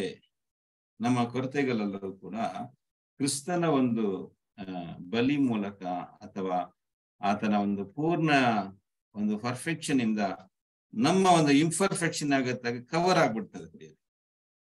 ನಮ್ಮ ಇನ್ಪರ್ಫೆಕ್ಷನ್ ಏನಾಗುತ್ತೆ, ಕವರ್ ಆಗ್ಬಿಡ್ತದೆ. ಅದನ್ನೇ ಇಲ್ಲಿ ನಾವು ನೋಡುವಂತ ಒಂದು ವಿಷಯವಾಗಿದೆ. ಸರಿ, ಅದರಿಂದ ಅದರ ಒಂದು ಭಾಗವು ಮಾತ್ರ ಏನಾಗುತ್ತೆ, ಪರಿಶುದ್ಧ ಸ್ಥಳಕ್ಕೆ ಹೋಗುತ್ತೆ. ರಕ್ತ ಬಂದು ಯಾವುದಕ್ಕೆ ಒಂದು ಸೂಚನೆ ಆಗಿದೆ, ಹೋಲಿಕೆ ಆಗಿದೆ ಅಂದ್ರೆ, the blood represent the life. ರಕ್ತ ಬಂದು ಜೀವಕ್ಕೆ ಹೋಲಿಕೆಯಾಗಿದೆ. ಅಂದ್ರೆ ಈ ರಕ್ತ ಜೀವ ಬಂದು ಎಲ್ಲಿ ಹೋಗುತ್ತೆ ಅಂದ್ರೆ, ಅತಿ ಪರಿಶುದ್ಧ ಸ್ಥಳದಲ್ಲಿ ಹೋಗುತ್ತೆ. ಅಂದ್ರೆ ದೇವರ ಕಡೆ. ದೇವರ ಹತ್ರ ಯೇಸು ಏನ್ ಮಾಡಿದ್ರೆ, ತನ್ನ ಜೀವವನ್ನ ಅಲ್ಲಿ ಸಬ್ಮಿಷನ್ ಮಾಡಿದ್ರು. ಅದನ್ನೇ ನಾವು ಯೇಸು ಸ್ವಾಮಿ ಶಿಲ್ವೆ ಮೇಲೆ ಜೀವ ಬಿಟ್ಟುವಾಗ ಏನಿದ್ರು, ಕೊನೆಯ ಮಾತು ಏನಿದ್ರೆ, ಸ್ವಾಮಿ ಇಲ್ಲಿದ್ದಂತ ಕೊನೆಯ ಮಾತು, ತಂದೆಯೇ ನನ್ನ ಆತ್ಮವು ನನ್ನ ಜೀವನ ನಿನಗೆ ಒಪ್ಪಿಸ್ತೇನೆ. ಜೀವವನ್ನು ಒಪ್ಪಿಸಿದ್ರು. ಅದನ್ನೇ ಅಲ್ಲಿ ರಕ್ತವನ್ನ ಸಬ್ಮಿಟ್ ಮಾಡೋದು. ಅತಿ ಪವಿತ್ರ ಸ್ಥಳದಲ್ಲಿ ನೋಡಿ ಪ್ರಿಯರೇ, ಆ ಒಂದು ಮಂಜುಷದ ಪೇಟಿ ಮೇಲೆ, ಕೃಪಾಸನದ ಮೇಲೆ ರಕ್ತವನ್ನ ಚಿಗುರಿಸ್ತಾ ಇದ್ರಲ್ಲ, ಅದು ಏನಪ್ಪಾ ಸೂಚಿಸ್ತದೆ ಅಂದ್ರೆ, ಯೇಸು ಸ್ವಾಮಿ ತನ್ನ ಜೀವವನ್ನ ನೀತಿಯ ಕರಗಳಲ್ಲಿ ಒಪ್ಪಿಸಿದ್ದು. In the hands of the hands of the justice. In the hands of the justice, ನೀತಿಯ ಕರಗಳಲ್ಲಿ ತನ್ನ ಜೀವವನ್ನ ಏನ್ ಮಾಡಿದ್ರು, ಒಪ್ಪಿಸಿದ್ರು. ನೀತಿಯಕರ ಏನಂದ್ರೆ, ನೀತಿ ಏನ್ ಹೇಳುತ್ತೆ, ಒಂದು ಜೀವಕ್ಕೆ ಒಂದು ಜೀವ, ಒಂದು ಆದಾಮನಿಗೆ ಒಂದು ಆದಾಮನ ಜೀವ ಕೊಡಬೇಕು. ಒಂದು ಆದಾಮನ ಬಿಡಿಸ್ಬೇಕಂದ್ರೆ ಆದಾಮನ ಸಂತತಿಯನ್ನು ಮರಣದಿಂದ ಬಿಡುಗಡೆ ಕೊಡ್ಬೇಕಂದ್ರೆ ನೀತಿ ಕೇಳುತ್ತೆ, ಆದಾಮನಿಗೆ ಇನ್ನೊಂದು ಆದಾಮನ ಏನಾಗ್ಬೇಕು, ಜೀವವನ್ನ ಒಪ್ಪಿಸಬೇಕು. ಈ ಜೀವವನ್ನ ಒಪ್ಪಿಸಿ ಈ ಜೀವವನ್ನ ಬಿಡಿಸ್ಕೋಬೇಕು. ಒಂದು ಜೀವವನ್ನ ಒಪ್ಪಿಸಿ ಒಂದು ಜೀವನ ಬಿಡಿಸ್ಕೊಳ್ಳೋದು. ಅದನ್ನ ನೋಡಿ ಯೇಸು ಸ್ವಾಮಿ ಒಂದು ಪೂರ್ಣ ಆದಾಮನಾಗಿ, ಎರಡನೇ ಆದಾಮನಾಗಿ ತನ್ನ ಜೀವವನ್ನ ಏನ್ ಮಾಡಿದ್ರು, ನೀತಿಯ ಕರಕ್ಕೆ ಒಪ್ಪಿಸಿ ಮೊದಲನೇ ಆದಾಮನ ಒಂದು ಜೀವವನ್ನ ಏನ್ ಮಾಡಿದ್ರು, ಆ ನೀತಿಯ ಕರದಿಂದ ಬಿಡಿಸ್ಕೊಬಿಟ್ರು. ಆ ನೀತಿಯ ಕರದಿಂದ ಅಂದ್ರೆ ಮರಣದಿಂದ ಅದನ್ನ ಏನ್ ಮಾಡ್ಬಿಟ್ರು, ಬಿಡಿಸ್ಕೊಬಿಟ್ರು. ನೋಡಿ ಪ್ರಿಯರೇ, ಇದು ಒಂದು ಬ್ಯೂಟಿಫುಲ್ ಒಂದು ಸಿಂಬಲಿಸಮ್. ಆದ್ರಿಂದ ನಮ್ಮ ಕೊರತೆಗಳು ಕ್ರಿಸ್ತನ ಮೂಲಕ ಏನಾಗುತ್ತೆ, ಅದು ಸರಿಪಡಿಸಲ್ಪಡ್ತದೆ. ಅದನ್ನ ದೇವರು ಅಂಗೀಕಾರ ಸ್ವೀಕಾರ ಮಾಡ್ಕೊಳ್ತಾರೆ. ಅದು ನೋಡ್ರಿ, ಇದು ನಮ್ಮ ಒಂದು ಬಲಿ. ಇವು ಓತಾ ಬಂದು ಈಗ ನಾವು ಕೊಡುವಂತ ಬಲಿಗಳು ಯಾವ ಮಟ್ಟಿಗೆ ಕೊಡ್ತಾ ಇದೀವಿ, ಅವರವ್ರ ಕೆಪಾಸಿಟಿ. ಒಬ್ಬೊಬ್ರು ತುಂಬಾ ಅಧಿಕವಾಗಿ ದೇವರಿಗೆ ಸಮಯವನ್ನ ಕೊಟ್ಟು ಅಧಿಕವಾದ ಒಂದು ದೇವರಿಗೆ ಸಮರ್ಪಿಸಿ ತನ್ನ ಸಮಯ, ತನ್ನ ಬಲ, ತನ್ನ ಎಲ್ಲವನ್ನ ದೇವರಿಗೋಸ್ಕರ ಯಾವಾಗ್ಲೂ ದೇವರ ವಿಷಯದಲ್ಲಿ ಏನ್ ಮಾಡ್ತಾರೆ, ಕೊಡೋರಾಗಿರ್ತಾರೆ. ಅವ್ರಿಗೆ ಅಷ್ಟು ಮಟ್ಟಿಗೆ ದೇವರ ಮೇಲೆ ಆಸಕ್ತಿ, ವೈರಾಗ್ಯ ಇರ್ತದೆ. ಅವಾಗ ಅದು ಕೊಬ್ಬೇನಾಗುತ್ತೆ, ಅದ್ರಲ್ಲಿ ಇರ್ಬೇಕಾದ್ರೆ ಅದು ಬೇಗ ಏನಾಗುತ್ತೆ, ಅದು ಉರಿತದೆ, ಉರಿದು ಅದು ಬೂದಿ ಆಗುತ್ತೆ. ಬೂದಿ ಆಗ್ಬೇಕು, ಅರ್ಧ ಬೆಂದು ಅರ್ಧ ಬೇಗದೆ ಇರಬಾರ್ದು.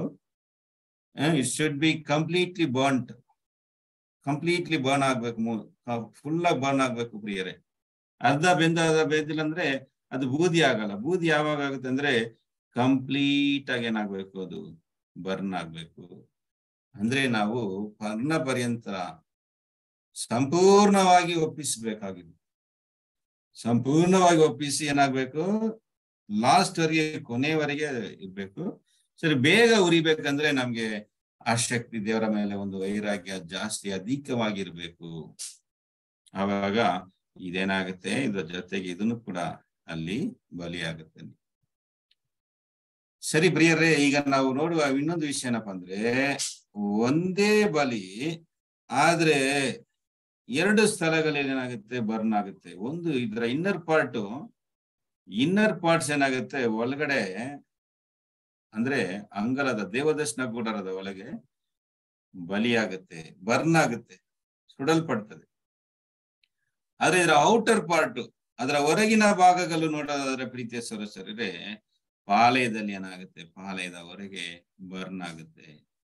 ಅಂತ ಸಮಯದಲ್ಲಿ ಅಲ್ಲಿರೋರಿಗೆ ಡಿಫ್ರೆಂಟ್ ಸ್ಮೆಲ್ ಬರ್ತದೆ, ವಾಸನೆ, ವ್ಯತ್ಯಾಸವಾದ ಒಂದು ವಾಸನೆ ಏನಾಗುತ್ತೆ, ಅವರಿಗೆ ಬರುತ್ತೆ. Different smell. ಒಳಗಡೆ ಇರೋರಿಗೆ, ಪವಿತ್ರ ಅಂದ್ರೆ ದೇವದರ್ಶನ ಗೂಡದ ಒಳಗೆ ಇರೋರಿಗೆ ವಾಸನೆ ಹೆಂಗ್ ಬರುತ್ತೆ ಅಂದ್ರೆ, ಒಂದು ಸುಗಂಧ ವಾಸನೆ ಆಗಿರ್ತದೆ, ಸ್ವೀಟ್ ಸ್ಮೆಲ್, ಸ್ವೀಟ್ ಸೇವರ್ ಅಂದ್ರೆ ಅಲ್ಲಿ ಸುಡುವಾಗ ಅದರಲ್ಲಿ ಕೊಬ್ಬು ಇದೆಲ್ಲ ಸುಡುವಾಗ ನಮ್ಗೆ ಮನೆಯಲ್ಲಿ ಏನಾದ್ರು ನಾವು ಫ್ರೈ ಮಾಡ್ಬೇಕಾದ್ರೆ ವಾಸನೆ ಬರುತ್ತಲ್ಲ, ಅಂತ ವಾಸನೆ ಅವ್ರಿಗೆ ಸಿಗುತ್ತೆ, ಆಹಾ ಅಂತೀವಿ. ಅದೇ ಸಮಯದಲ್ಲಿ ಪಾಳೆಯದಲ್ಲಿ ಚರ್ಮ ಕಲ್ಮಶಗಳು ಸುಡುವಾಗ ಅಲ್ಲಿರೋರಿಗೆ, ಪಾಳೆಯದಲ್ಲಿರೋರಿಗೆ, ಅದ್ರ ರಕ್ತದಲ್ಲಿರೋರಿಗೆ ಏನ್ ಬರುತ್ತೆ ವಾಸನೆ ಅಂದ್ರೆ, ಕೆಟ್ಟ ವಾಸನೆ ಬರುತ್ತೆ. ಯಾಕಂದ್ರೆ ಕೂದಲುಗಳೆಲ್ಲ, ಆ ಚರ್ಮದಲ್ಲಿರುವಂತ ಕೂದಲುಗಳೆಲ್ಲ ಅದ್ರ ಸುಡುವಾಗ ಒಂದು ಬ್ಯಾಡ್ ಸ್ಮೆಲ್ ಬರುತ್ತೆ. ನಾವೆಲ್ಲ ಎಕ್ಸ್ಪೀರಿಯನ್ಸ್ ಮಾಡಿರ್ತೀವಿ. ಒಂದೊಂದ್ ಸಾರಿ ನಮ್ಮ ಕೂದಲುಗಳು ಸುಡುವಾಗ ಒಂದು ಆ ವಾಸನೆ ತುಂಬಾ ತಾಳಕ್ಕೆ ಆಗಲ್ಲ, ಒಂಥರ ಒಂದು ಅಸಹ್ಯವಾಗಿರ್ತದೆ ಆ ಸ್ಮೆಲ್. ಅದರ ಕಲ್ಮಶಗಳು ಕೂಡ ಸುಡುವಾಗ it will give the bad smell, ಕೆಟ್ಟ ವಾಸನೆಯನ್ನ ಕೊಡುವಂತದ್ದಾಗಿದೆ ಪ್ರಿಯರೇ. ಇದು ನಮ್ಗೆ ಏನಪ್ಪಾ ಸೂಚಿಸ್ತಾ ಇದೆ ಅಂತ ನೋಡೋದಾದ್ರೆ ಪ್ರಿಯ ಸರಸರಿಗೆ, ಇದು ನಮ್ಗೆ ಏನು ಅಂದ್ರೆ, ನಾವು ದೇವ್ರಿಗೋಸ್ಕರ ಅರ್ಪಿಸಿದಂತ ಈ ಒಂದು ಸ್ಯಾಕ್ರಿಫಿಷಿಯಲ್ ಲೈಫ್, ಒಂದು ಅರ್ಪಣೆಯ ಒಂದು ಜೀವನ, ದಿನ ನಾವು ದೇವ್ರಿಗೋಸ್ಕರ ಏನ್ ಮಾಡ್ತಾ ಇದೀವಿ, ನಮ್ಮ ಸಮಯವನ್ನ ದೇವರಿಗೆ ಸ್ಯಾಕ್ರಿಫೈಸ್ ಮಾಡ್ತಾ ಇದೀವಿ. ನಮ್ಮ ಅಂಗಗಳನ್ನ ನಾವು ದೇವರಿಗೆ ಸ್ಯಾಕ್ರಿಫೈಸ್ ಮಾಡ್ತಾ ಇದೀವ್ಯಾ? ಹೌದು, ಮಾಡ್ಬೇಕು. ನಮ್ಮ ಟೈಮ್ ನಾವು ಹೆಂಗೆ ಉಪಯೋಗ ಮಾಡ್ತಾ ಇದೀವಿ, ನಮ್ಮ ಸಮಯವನ್ನ ದೇವರಲ್ಲಿ ಕಳೀತಾ ಇದ್ದೀವಾ? ಅಥವಾ ಲೋಕದ ವಿಷಯದಲ್ಲಿ ಮತ್ತು ಅನ್ವಾಂಟೆಡ್ ವಿಷಯಗಳಿದೆಯಲ್ಲ, ಅಂದ್ರೆ ಆತ್ಮಿಕ ವಿಷಯಕ್ಕೆ ಪ್ರಯೋಜನ ಇಲ್ಲದಂತ ವಿಷಯಗಳು, ಆತ್ಮದ ಜೀವಿತಕ್ಕೆ ಪ್ರಯೋಜನ ಇಲ್ಲದ ವಿಷಯಗಳು ಅಂದ್ರೆ ಈಗ ನೋಡಿ, ಕ್ರಿಕೆಟ್ ನೋಡ್ಬೋದು, ಗೇಮ್ ಆಡ್ಬೋದು ಅಲ್ವಾ, ವಿಡಿಯೋ ಗೇಮ್ನ ಆಡ್ಬೋದು. ಇದರಿಂದ ಆತ್ಮಿಕ ಜೀವನಕ್ಕೆ ನಮ್ಗೆ ಏನಾದ್ರೂ ಬೆನಿಫಿಟ್ಗಳಿದೆಯಾ ಅಂದ್ರೆ ಇಲ್ಲ ಪ್ರಿಯರೇ ಅಲ್ವಾ. ಇದನ್ನ ನಮ್ಮ ಟೈಮ್ ನ ವೇಸ್ಟ್ ಮಾಡುತ್ತೆ ಹೊರತು ನಮ್ಮ ಸ್ಪಿರಿಚುವಲ್ ಲೈಫ್ ನಮ್ಗೇನಾಗಲ್ಲ. ಈಗ ನೋಡಿ, ಬೈಬಲ್ ಓದ್ಬೋದು, ಬೈಬಲ್ ಓದುವಾಗ ನಮ್ಗೆ ಏನಾಗುತ್ತೆ, ಬೈಬಲ್ ನಾಲೆಜ್ ಬರುತ್ತೆ, ಇನ್ನೂ ಸ್ವಲ್ಪ ವಿಶ್ವಾಸವು ಏನಾಗುತ್ತೆ ಕೂಡುತ್ತೆ. ಆತ್ಮಿಕ ವಿಷಯಗಳಲ್ಲಿ ನಮ್ಮ ಸಮಯವನ್ನ ಕಳೆಯುವಂತ ಇದೆಲ್ಲ ಸ್ಯಾಕ್ರಿಫೈಸ್. ಅಂದ್ರೆ ನಾನು ಏನ್ ಮಾಡ್ತಾ ಇದ್ದೀನಿ, ನನ್ನ ಆಸೆಗಳನ್ನ, ನನ್ನ ಶರೀರವನ್ನ ದೇವರ ವಿಷಯಕ್ಕೆ ಏನ್ ಮಾಡ್ತಾ ಇದ್ದೀನಿ, ನಾನು ಬೆಂಡ್ ಮಾಡ್ತಾ ಇದ್ದೀನಿ, ಅದನ್ನ ಬಗ್ಗಿಸ್ತಾ ಇದ್ದೀನಿ ದೇವರ ವಿಷಯಕ್ಕೆ. ಈ ದೇಹವನ್ನ, ನನ್ನ ಕಣ್ಣು, ಕಿವಿ, ನನ್ನ ಬಾಯಿ, ನನ್ನ ಕೈ ಕಾಲುಗಳೆಲ್ಲವೂ ಕೂಡ ದೇವರಕ್ಕಾಗಿ, ದೇವರ ವಿಷಯದಲ್ಲಿ ಉಪಯೋಗ ಮಾಡುವಂಥದ್ದೇ ಸ್ಯಾಕ್ರಿಫೈಸ್.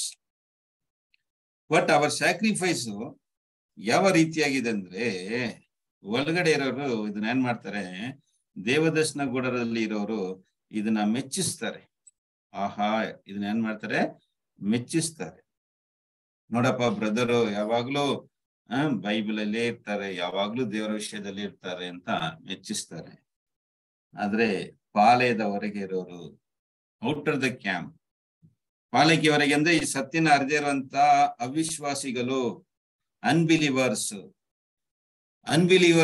ಲೋಕದವರು, ಈ ಲೋಕದ ಹೆಸರಿನ ಕ್ರೈಸ್ತರು ಎಲ್ಲರೂ ಕೂಡ ಇದರಲ್ಲಿ ಸೇರ್ತಾರೆ. ಬೇರೆ ಪಾಲಯಕ್ಕೆ ಹೊರಗೆ ಇರೋರು ಯಾರನ್ನ ಸೂಚಿಸ್ತಾರೆ, ಒಂದೇ ಬಲಿಗಳು, ಆದ್ರೆ ಎರಡು ವಿಧವಾದ ವಾಸನೆಗಳು ಕೊಡ್ತಾ ಇದೆ. ಎರಡು ವಿಧವಾದ ವಾಸನೆಗಳಂದ್ರೆ ವಿಶ್ವಾಸಿಗಳಿಗೆ ಒಂದು ವಾಸನೆ ಅಲ್ವಾ, ನಮ್ಮ ಸಹೋದರರ ಮಧ್ಯದಲ್ಲಿ ನಾವು ಮಾಡುವಂತ ಸ್ಯಾಕ್ರಿಫೈಸ್ಗಳು, ದೇವ್ರಿಗೋಸ್ಕರ ನಾವು ಬಾಳುವಂತ ಈ ಬಾಲು, ಮತ್ತು ದೇವರ ದೃಷ್ಟಿಯಲ್ಲಿ ದೇವರಿಗೆ ಇದು ಹೆಂಗಿರ್ತದೆ ಅಂದ್ರೆ, ಇದು ದೇವರಿಗೆ ಇದು ಸುಖಂತ ಒಂದು ವಾಸನೆನ ಮಾಡುತ್ತೆ, ಕೊಡುತ್ತದೆ. It gives the sweet saver ಅಲ್ವಾ ಪ್ರಿಯರೇ. ಆದ್ರೆ ಹೊರಗೆ ಇರೋರಿಗೆ ಅಂದ್ರೆ ಇನ್ನರ್ ಪಾರ್ಟ್ ನೋಡಿ, ಇನ್ನರ್ ಪಾರ್ಟ್ ಏನ್ ಮಾಡ್ತೀವಿ ನಾವು, ಹೊರಗಿನ ಭಾಗಗಳನ್ನ ನಾವು ಕೊಡ್ತಾ ಇದೀವಿ. ಒಳಗಿನ ಭಾಗವು ಏನ್ ನಡೆಸ್ತಂದ್ರೆ ಹಾರ್ಟ್ ಡಿವೋಷನ್ಸ್, ಅಂದ್ರೆ ನಮ್ಮ ಮನಸ್ಸನ್ನ ದೇವರಿಗೆ ಕೊಡೋದು. ಮನಸ್ಸೇನ ಸೂಚಿಸಿದ್ರೆ ನಮ್ಮ ಆಸೆಗಳು, ನಮ್ಮ ಆಸೆಗಳು, ನಮ್ಮ ಚಿತ್ತ, ಅವರ್ ವಿಲ್ ಅಲ್ವಾ, ಅವರ್ ವಿಲ್ ಅಂದ್ರೆ ಚಿತ್ತ ದೇವರಿಗೆ ಏನ್ ಮಾಡೋದು, ಒಪ್ಪಿಸೋದು. ಅರ್ಪಿಸಿ ದೇವರು ನಮ್ಗೆ ಕೊಡುವಂತ ಒಳ್ಳೇದಾಗ್ಲಿ ಕೆಟ್ಟದಾಗ್ಲಿ ಅದನ್ನ ಸಂತೋಷವಾಗಿ ಸ್ವೀಕಾರ ಮಾಡೋದು. Happy with what ever god permits us. ನಮ್ಗೆ ದೇವರೇನೆಲ್ಲ ನಮ್ಮ ಜೀವಿತದಲ್ಲಿ ಯಾವುದೋ ಅನುಮತಿ ಕೊಟ್ಟರು ಕೂಡ ಅದನ್ನ ಸಂತೋಷವಾಗಿ ನಾವು ಸ್ವೀಕಾರ ಮಾಡೋದು ದೇವರ ದೃಷ್ಟಿಗೆ ಏನಾಗತ್ತೆ ಅಂದ್ರೆ ಅದು ಸ್ವೀಟ್ ಸ್ಮೆಲ್ ಕೊಡುತ್ತದೆ. ಬೆಂಕಿಯಲ್ಲಿ ಉರಿತದಲ್ಲ, ಬೆಂಕಿಯಲ್ಲಿ ಹಾಕುವಾಗ ಅದೇನಾಗುತ್ತೆ, ಅದು ಸುಡುತ್ತದೆ ನೋಡಿ. ಅಂದ್ರೆ ಬೆಂಕಿ ಅಂದ್ರೆ ನಮ್ಗೆ ಬರುವಂತ ಕಷ್ಟ, ಸಂಕಟ, ಶೋಧನೆಗಳು, ಇವೆಲ್ಲವುಗಳು ಕೂಡ lot of trials and temptations, ಎಲ್ಲವುಗಳಿಗೆ ಕೂಡ ನಾವು ದೇವರಿಗೆ ಒಂದು ಮೆಚ್ಚಿಸುವಂತ ಒಂದು ವಾಸನೆ. ಅಂದ್ರೆ ಅಂತ ಸಮಯದಲ್ಲಿ ಕೂಡ ದೇವರಿಗೆ ಸ್ತೋತ್ರವನ್ನ ಸಲ್ಲಿಸುವವರಾಗಿರ್ತೀವ, ದೇವರಿಗೆ ಕೃತಜ್ಞತೆ ಸಲ್ಲಿಸುವಂತವರಾಗಿದ್ರೆ ದೇವರಿಗೆ ಅದು ಎಂತ ಒಂದು ಸ್ಮೆಲ್ ಕೊಡ್ತದೆ ಅಂದ್ರೆ ಸ್ವೀಟ್ ಸ್ಮೆಲ್ ಕೊಡುತ್ತದೆ. ಆದ್ರೆ ಪ್ರಿಯರೇ, ಇದೇ ಅವಿಶ್ವಾಸಿಗಳ ಒಂದು ಮೂಗಿಗೆ, ಅನ್ಬಿಲಿವರ್ಸ್ ಅವರ ಮೂಗಿಗಳಿಗೆ ಈ ವಾಸನೆ, ಕೆಟ್ಟ ವಾಸನೆ ಕೊಡುತ್ತದೆ.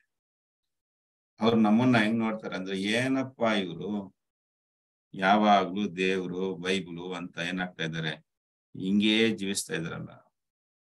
ಅವರ ಒಂದು ವಾಸನೆ, ಅವರ ಒಂದು ಮೂಗಿಗೆ ನಮ್ಮ ಜೀವನ, ನಾವು ಮಾಡುವಂತ ಈ ಸ್ಯಾಕ್ರಿಫೈಸು, ಅವ್ರು ಏನ್ ಹೇಳ್ತಾರೆ ಅಂದ್ರೆ, ನೀವೆಲ್ಲ ಬಾಳೋದೇ ವೇಸ್ಟ್, ನೀವು ಜೀವನವನ್ನ ಎಂಜಾಯ್ ಮಾಡ್ತಾ ಇಲ್ವಲ್ಲ, ನೀವು you are not enjoying the life. ಅವ್ರಿಗೆ ಯಾವ ತರ ಎಂಜಾಯ್ಮೆಂಟ್ ಅಂದ್ರೆ ಪ್ರಿಯರೇ, ಒಳ್ಳೆ ಡ್ರೆಸ್ ಹಾಕೊಂಡ್ರೆ ಒಂದು ಸಂತೋಷ ಅಲ್ವಾ. ಲೋಕದವರಿಗೆ ಹಬ್ಬ ಬಂದ್ರೆ ಏನಪ್ಪಾ ಅಂದ್ರೆ ಒಳ್ಳೆ ಡ್ರೆಸ್ ಹಾಕೊಳ್ಳೋದು, ಒಂದು 3 ದಿನ ಇಟ್ಬಿಟ್ಟು ಅದರ ಮುಂದೆ ಡ್ಯಾನ್ಸ್ ಆಡಿ, ಈ ತರ ಎಂಜಾಯ್ಮೆಂಟ್ ಮಾಡಿದ್ರೆ ಹಾಡಾಗ್ಬಿಟ್ಟು, ಇದೆಲ್ಲ ಅವರಿಗೆ ಒಂದು ಎಂಜಾಯ್ಮೆಂಟ್.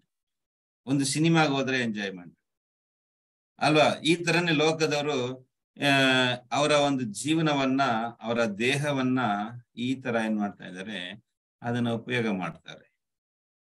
ಏನು, ಸಿನಿಮಾ ಹೋಗೋದು ಅಲ್ವಾ, ಮತ್ತೆ ಪಾರ್ಟಿಗೆ ಹೋಗೋದು, ಬರ್ತ್ಡೇ ಪಾರ್ಟಿ, ಮ್ಯಾರೇಜ್ ಪಾರ್ಟಿ, ಈ ತರ ಪಾರ್ಟಿಗೆ ಹೋಗೋದು, ಶಾಪಿಂಗ್ ಹೋಗೋದು,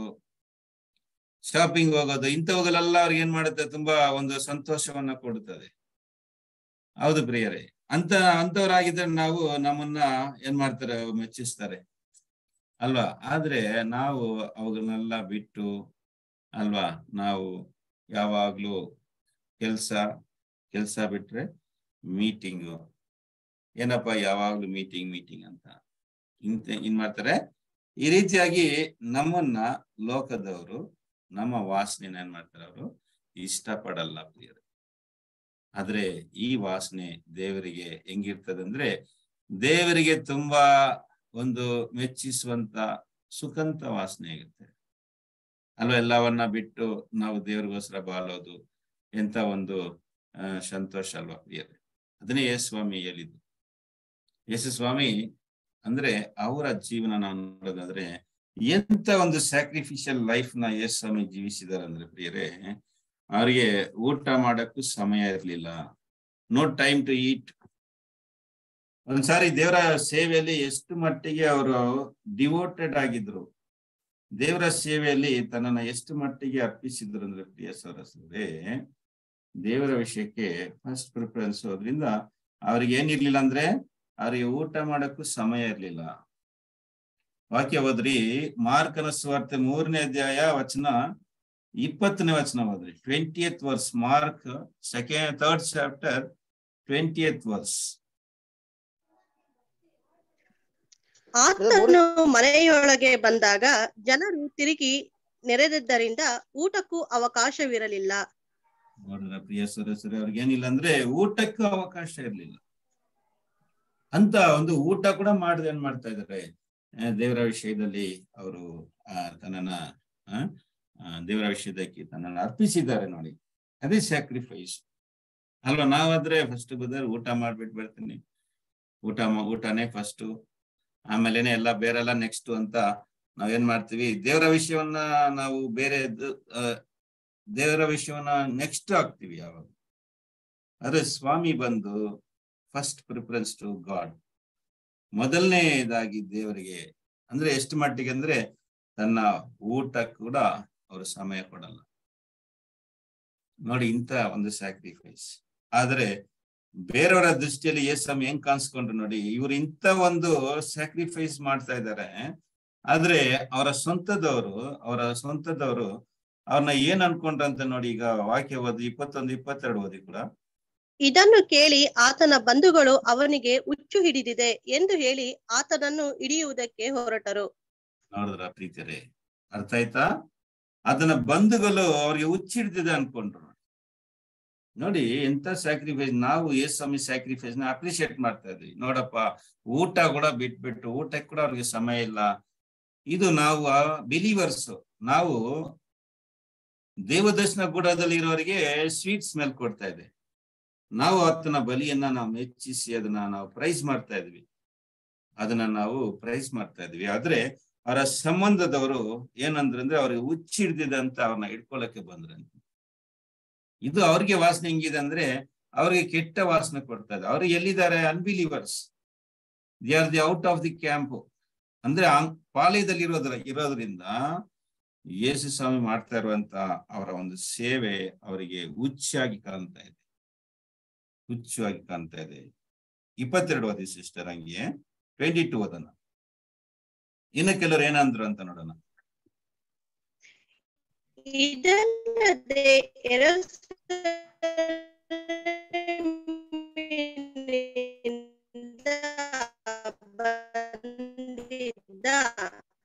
ಶಾಸ್ತ್ರಿಗಳು ಇವನನ್ನು ಬೇಡ ಹಿಡಿದಿದ್ದಾನೆಂತಲೂ, ಇವನು ದೆವ್ವಗಳ ಒಡೆಯನ ಸಹಾಯದಿಂದ ದೆವ್ವಗಳನ್ನು ಬಿಡಿಸುತ್ತಾನೆ ಎಂತಲೂ ಹೇಳುತ್ತಿದ್ದರು.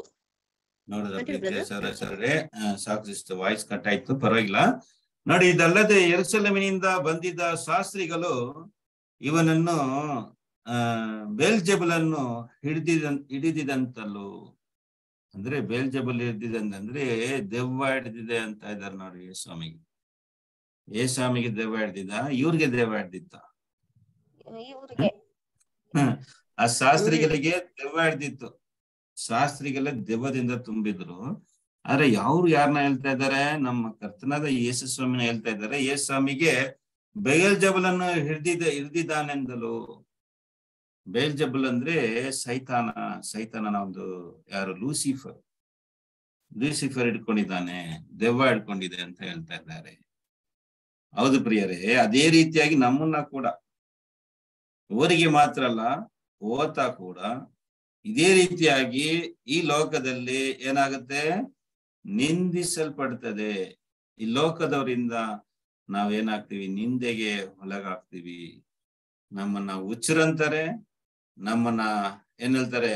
ನಮ್ಮನ್ನ ದೆವ್ವ ಹಿಡಿದೆ ಅಂತ ಕೂಡ ಹೇಳ್ತಾರೆ. ನಾವು ನಮ್ಮನ್ನ ಯೂಸ್ಲೆಸ್ ಅಂದ್ರೆ ಈ ಲೋಕದಲ್ಲಿ ಇವರೆಲ್ಲ ವೇಸ್ಟ್ ಅಂತ ಕೂಡ ನಮ್ಮನ್ನ ಏನ್ ಮಾಡ್ತಾರೆ? ಹೇಳ್ತಾರೆ ಪ್ರಿಯರೇ. ಯಾಕೆಂದ್ರೆ ಅವರಿಗೆ ಕೊಡುವಂತ ವಾಸನೆ, ಅವರು ದೇವರಿಂದ ದೂರ ಇರೋದ್ರಿಂದ, they are for from god, ಅವರು ಪಾಳ್ಯದಲ್ಲಿದ್ದಾರೆ. ಅದರಿಂದ ದೇವರಿಂದ ದೂರ ಇರೋದ್ರಿಂದ ದೇವರ ವಿಷಯಗಳಲ್ಲೂ ಕೂಡ ಅವರಿಗೆ ಹೆಂಗಿದೆ ಅಂದ್ರೆ, ದೇವರ ವಿಷಯಗಳು, ಆತ್ಮಿಕ ವಿಷಯಗಳು ಅವರಿಗೆ, ಪ್ರೀತಿಯ ಸದಸ್ಯರೇ, ಅವರಿಗೆ ಹುಚ್ಚಾಗಿ ಕಾಣುತ್ತದೆ. ಅದನ್ನೇ 1ನೇ ಕೊರಿಂಥಿಯದವರಿಗೆ 2ನೇ ಅಧ್ಯಾಯದಲ್ಲಿ ಕೂಡ ಪೌಲರು ನಮಗೆ ಹೇಳುವಾಗ, 1ನೇ ಕೊರಿಂಥಿಯದವರಿಗೆ 2ನೇ ಅಧ್ಯಾಯ 14ನೇ ವಾಕ್ಯ ಓದಿ. 1 Corinthians 2nd chapter verse 14. ಪ್ರಕೃತ ಮನುಷ್ಯನು ದೇವರಾತ್ಮನ ವಿಷಯಗಳನ್ನು ಬೇಡವೆನ್ನುತ್ತಾನೆ, ಅವು ಅವನಿಗೆ ಹುಚ್ಚು ಮಾತಾಗಿ ತೋರುತ್ತವೆ. ಅವು ಆತ್ಮ ವಿಚಾರದಿಂದ ತಿಳಿಯತಕ್ಕವುಗಳಾಗಿರಲಾಗಿ ಅವನು ಅವುಗಳನ್ನು ಗ್ರಹಿಸಲಾರನು. ಪ್ರಿಯರೇ, ಅವುಗಳು ಅವನಿಗೆ ಹುಚ್ಚು ಮಾತುಗಳಾಗಿರ್ತದೆ. ಆತ್ಮಿಕವಾದ ಒಂದು ಜನ್ಮ, ಒಂದು ಫ್ಲೆಶ್ಲಿ ಮ್ಯಾನ್ ಅಂದ್ರೆ ಒಂದು ಅನ್ಬಿಲೀವರ್, ಅವಿಶ್ವಾಸಿಯಾದಂತ ಮನುಷ್ಯನಿಗೆ ಈ ದೇವರ ವಿಷಯಗಳು ಹೆಂಗಿದೆ ಅಂದ್ರೆ, ಪ್ರೀತಿಯ ಸದಸ್ಯರೇ, ಅವುಗಳು ಅವನಿಗೆ ಹುಚ್ಚು ಮಾತಾಗಿರ್ತದೆ. ನಾವ್ ಹೇಳುವಾಗ ನಮ್ಮನ್ನ ಹಂಗೆ ಹೇಳ್ತಾರೆ ಅಲ್ಲ ಪ್ರೀತಿಯ ಸದಸ್ಯರೇ. ನೋಡ್ರಿ, ಇದನ್ನೇ ಈ ಒಂದೇ ಬಲಿ, ಸೇಮ್ ಸ್ಯಾಕ್ರಿಫೈಸ್, ಒನ್ಲಿ ಸ್ಯಾಕ್ರಿಫೈಸ್, ಆದ್ರೆ ಡಿಫ್ರೆಂಟ್ ಸ್ಮೆಲ್ ಕೊಡ್ತಾ ಇದೆ. 2 ಸ್ಮೆಲ್ ಕೊಡ್ತಾ ಇದೆ. ಒಂದು ಒಳಗೆ ಇರೋರಿಗೆ ಒಂದು ಸ್ವೀಟ್ ಸ್ಮೆಲ್ ಕೊಡ್ತದೆ, ಒಂದು ಸುಖಂತ ವಾಸನೆ ಕೊಡ್ತದೆ ದೇವರಿಗೆ ಮತ್ತು ದೇವರ ಮಕ್ಕಳಿಗೆ.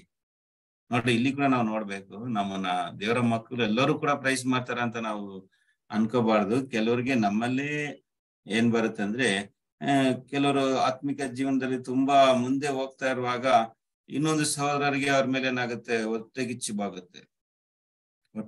ಬರ್ಬೋದು, ಅವ್ರ ಮೇಲೆ ಅವ್ರನ್ನ ದ್ವೇಷ ಮಾಡ್ಬೋದು. ಇವರೆಲ್ಲ ನಾನು ಹೇಳ್ತಾ ಇರೋದು ದೇವರ ಮಕ್ಕಳಿಗೆ, ದೇವರಿಗೂ ಮತ್ತು ದೇವರ ಮಕ್ಕಳಿಗೆ. ದೇವರ ಮಕ್ಕಳು ಯಾವಾಗ್ಲೂ, ಈಗ ನಾನು ಒಂದು ಸಹೋದರರು ನನ್ಗಿಂತ ತುಂಬಾ ದೇವರ ವಿಷಯದಲ್ಲಿ ತುಂಬಾ ಆಸಕ್ತಿಯಿಂದ ಇದ್ದಾರೆ ಅಂದ್ರೆ ಅವ್ರನ್ನ ನೋಡುವಾಗ ನಾನು ಸಂತೋಷ ಪಡಬೇಕು. ಅವಾಗ್ಲೇ ನಾನು ಒಳ್ಳೆ ಒಂದು ಆತ್ಮದಲ್ಲಿ ಇದ್ದೀನಿ ಅಂತ ಅರ್ಥ. ಅವ್ರನ್ನ ಕಣ್ಣು ನನಗೆ ಹೊಟ್ಟೆ ಕಿಚ್ಚಿ ಪಟ್ರೆ, ಅವ್ರ ಮೇಲೆ ಹೊಟ್ಟೆ ಕಿಚ್ಚಿ ಆದ್ರೆ, ಅವರ ವಿಷಯವಾಗಿ ನಾನು ಹೊಟ್ಟೆ ಕಿಚ್ಚಿ ಪಟ್ರೆ, ನಾನು ಒಂದು ಸರಿಯಾದ ಆತ್ಮದಲ್ಲಿ ಇಲ್ಲ, ದೇವರ ಆತ್ಮದಲ್ಲಿ ಇಲ್ಲ ಅಂತ ಅದು ಸೂಚಿಸ್ತದೆ ಪ್ರಿಯರೇ. ಯಾಕಂದ್ರೆ ದೇವರ ಆತ್ಮವು ದೇವರ ಮಕ್ಕಳ ಮೇಲೆ, ನಮ್ಗಿಂತ ಒಬ್ಬರು ದೇವರ ವಿಷಯದಲ್ಲಿ ತುಂಬಾ ಆಸಕ್ತಿಯಿಂದ ಇದ್ದಾರೆ ಅಂದ್ರೆ ನಾವು ಅವ್ರನ್ನ ಮೆಚ್ಚಿಸ್ತೀವಿ, ಅವ್ರನ್ನ ಪ್ರೈಸ್ ಮಾಡ್ತೀವಿ, ಅವ್ರನ್ನ ಕಂಡು ನಾವು ಸಂತೋಷ ಪಡ್ತೀವಿ. ನಾವು ಕೂಡ ಅವ್ರಂತೆ ಆಗ್ಬೇಕಂತ ಆಸೆ ಪಡ್ಬೇಕು. ಅದನ್ನ ಬಿಟ್ಟು ಅವ್ರ ಮೇಲೆ ಕೋಪ ಪಡೋದು, ದ್ವೇಷ ಪಡೋದು, ಮತ್ತೆ ಅವ್ರ ಮೇಲೆ ಹೊಟ್ಟೆಗಿಚ್ಚೆ ಆಗೋದು, ಇವೆಲ್ಲ ದೇವರ ಆತ್ಮದಿಂದ ಬರುವಂತದ್ದಲ್ಲ. ಇವುಗಳೆಲ್ಲ ದೆವ್ವದ ಆತ್ಮದಿಂದ ಬರುವಂತದ್ದಾಗಿದೆ. It is from ಶೇಟನ್, ಸೈತಾನಿಂದ ಬರುವಂತದ್ದಾಗಿದೆ. ದೇವರಿಂದ ಬರುವಂತ ಒಂದು ಆತ್ಮ ಹೆಂಗಿದೆ ಅಂದ್ರೆ, ಪ್ರೀತಿಯ ಸದಸ್ಯರೇ, ಅವು ಹೆಂಗಿರ್ತದೆ ಅಂದ್ರೆ, ಅದು ಒಂದು ಪ್ರೀತಿಯಿಂದ ತುಂಬಿರ್ತದೆ. ಪ್ರೀತಿಯಿಂದ ಏನಾಗುತ್ತೆ? ತುಂಬಿರ್ತದೆ ಪ್ರೀತಿಯ ಸದಸ್ಯ. ಆದ್ರೆ ಇವುಗಳೆಲ್ಲ ಕೂಡ ಯಾರಿಂದ ಬರ್ತದೆ? ಸೈತಾನಿಂದ ಬರುವಂತದ್ದು. 2 ವಿಧವಾದ ಒಂದು ಆತ್ಮ ಇದೆ. ಒಂದು ದೇವರಿಂದ ಬರುವಂತದ್ದು, ಇನ್ನೊಂದು ಸೈತಾನಿಂದ ಬರುವಂತದ್ದು. ಆ ವಾಕ್ಯನ ಓದನ ಬನ್ರಿ. ಯಾಕೋಬ 3ನೇ ಅಧ್ಯಾಯದಲ್ಲಿ ವಚನ 15ರಿಂದ 17 ಓದಿ ಸಿಸ್ಟರ್. ಸಾರಿ, ವಾಕ್ಯ ಬಂದು 14ರಿಂದ ಓದಿ, 14ರಿಂದ 17ವರೆಗೆ ಓದೋಣ. 14 to 17 verse. James 3rd chapter verse 14 to 17. 3ನೇ ಅಧ್ಯಾಯ 14 ಬ್ರದರ್. 3ನೇ ಅಧ್ಯಾಯ 14ರಿಂದ 17 ಫಾಸ್ಟ್ ಆಗೋದಿ. ಆದರೆ ತೀಕ್ಷ್ಣವಾದ ಮತ್ಸರವು ಪಕ್ಷಭೇದವು ನಿಮ್ಮ ಹೃದಯದೊಳಗೆ ಇರುವಲ್ಲಿ ನೀವು ಸತ್ಯಕ್ಕೆ ವಿರೋಧವಾಗಿ ಸುಳ್ಳಾಡಿ ಹೊಗಳಿಕೊಳ್ಳಬೇಡಿರಿ. ಅದು ಮೇಲನಿಂದ ಬಂದ ಜ್ಞಾನವಲ್ಲ, ಅದು ಭೂ ಸಂಬಂಧವಾದದ್ದು, ಪ್ರಕೃತ ಭಾವವಾದದ್ದು, ದೆವ್ವಗಳಿಗೆ ಸಂಬಂಧಪಟ್ಟದ್ದು. ಮತ್ಸರವು ಪಕ್ಷಭೇದವು ಇರುವ ಕಡೆ ಗಲಿಬಿಲಿಯು ಸಕಲ ವಿಧ ನೀಚ ಕೃತ್ಯಗಳು ಇರುವವು. Continue brother. ಕಂಟಿನ್ಯೂ. ಆದರೆ ಮೇಲಣಿದ ಬರುವ ಜ್ಞಾನವು ಮೊದಲ ಪರಿಶುದ್ಧವಾದದ್ದು, ಆಮೇಲೆ ಸಮಾಧಾನಕರವಾದದ್ದು, ವಿನಯವುಳ್ಳದ್ದು, ಸಂತೋಷವಾಗಿ ಒಪ್ಪಿಕೊಳ್ಳುವಂತದ್ದು, ಕರುಣೆ ಮುಂತಾದ ಒಳ್ಳೆ ಫಲಗಳಿಂದ ತುಂಬಿರುವಂತದ್ದು ಆಗಿದೆ. ಅದರಲ್ಲಿ ಚಂಚಲವೂ ಕಪಟವೂ ಇಲ್ಲ. ಸಮಾಧಾನ ಪಡಿಸುವವರು ಸಮಾಧಾನವೆಂಬ ಬೀಜವನ್ನು ಬಿತ್ತಿ ನೀತಿ ಎಂಬ ಫಲವನ್ನು ಕೊಯ್ಯುವರು.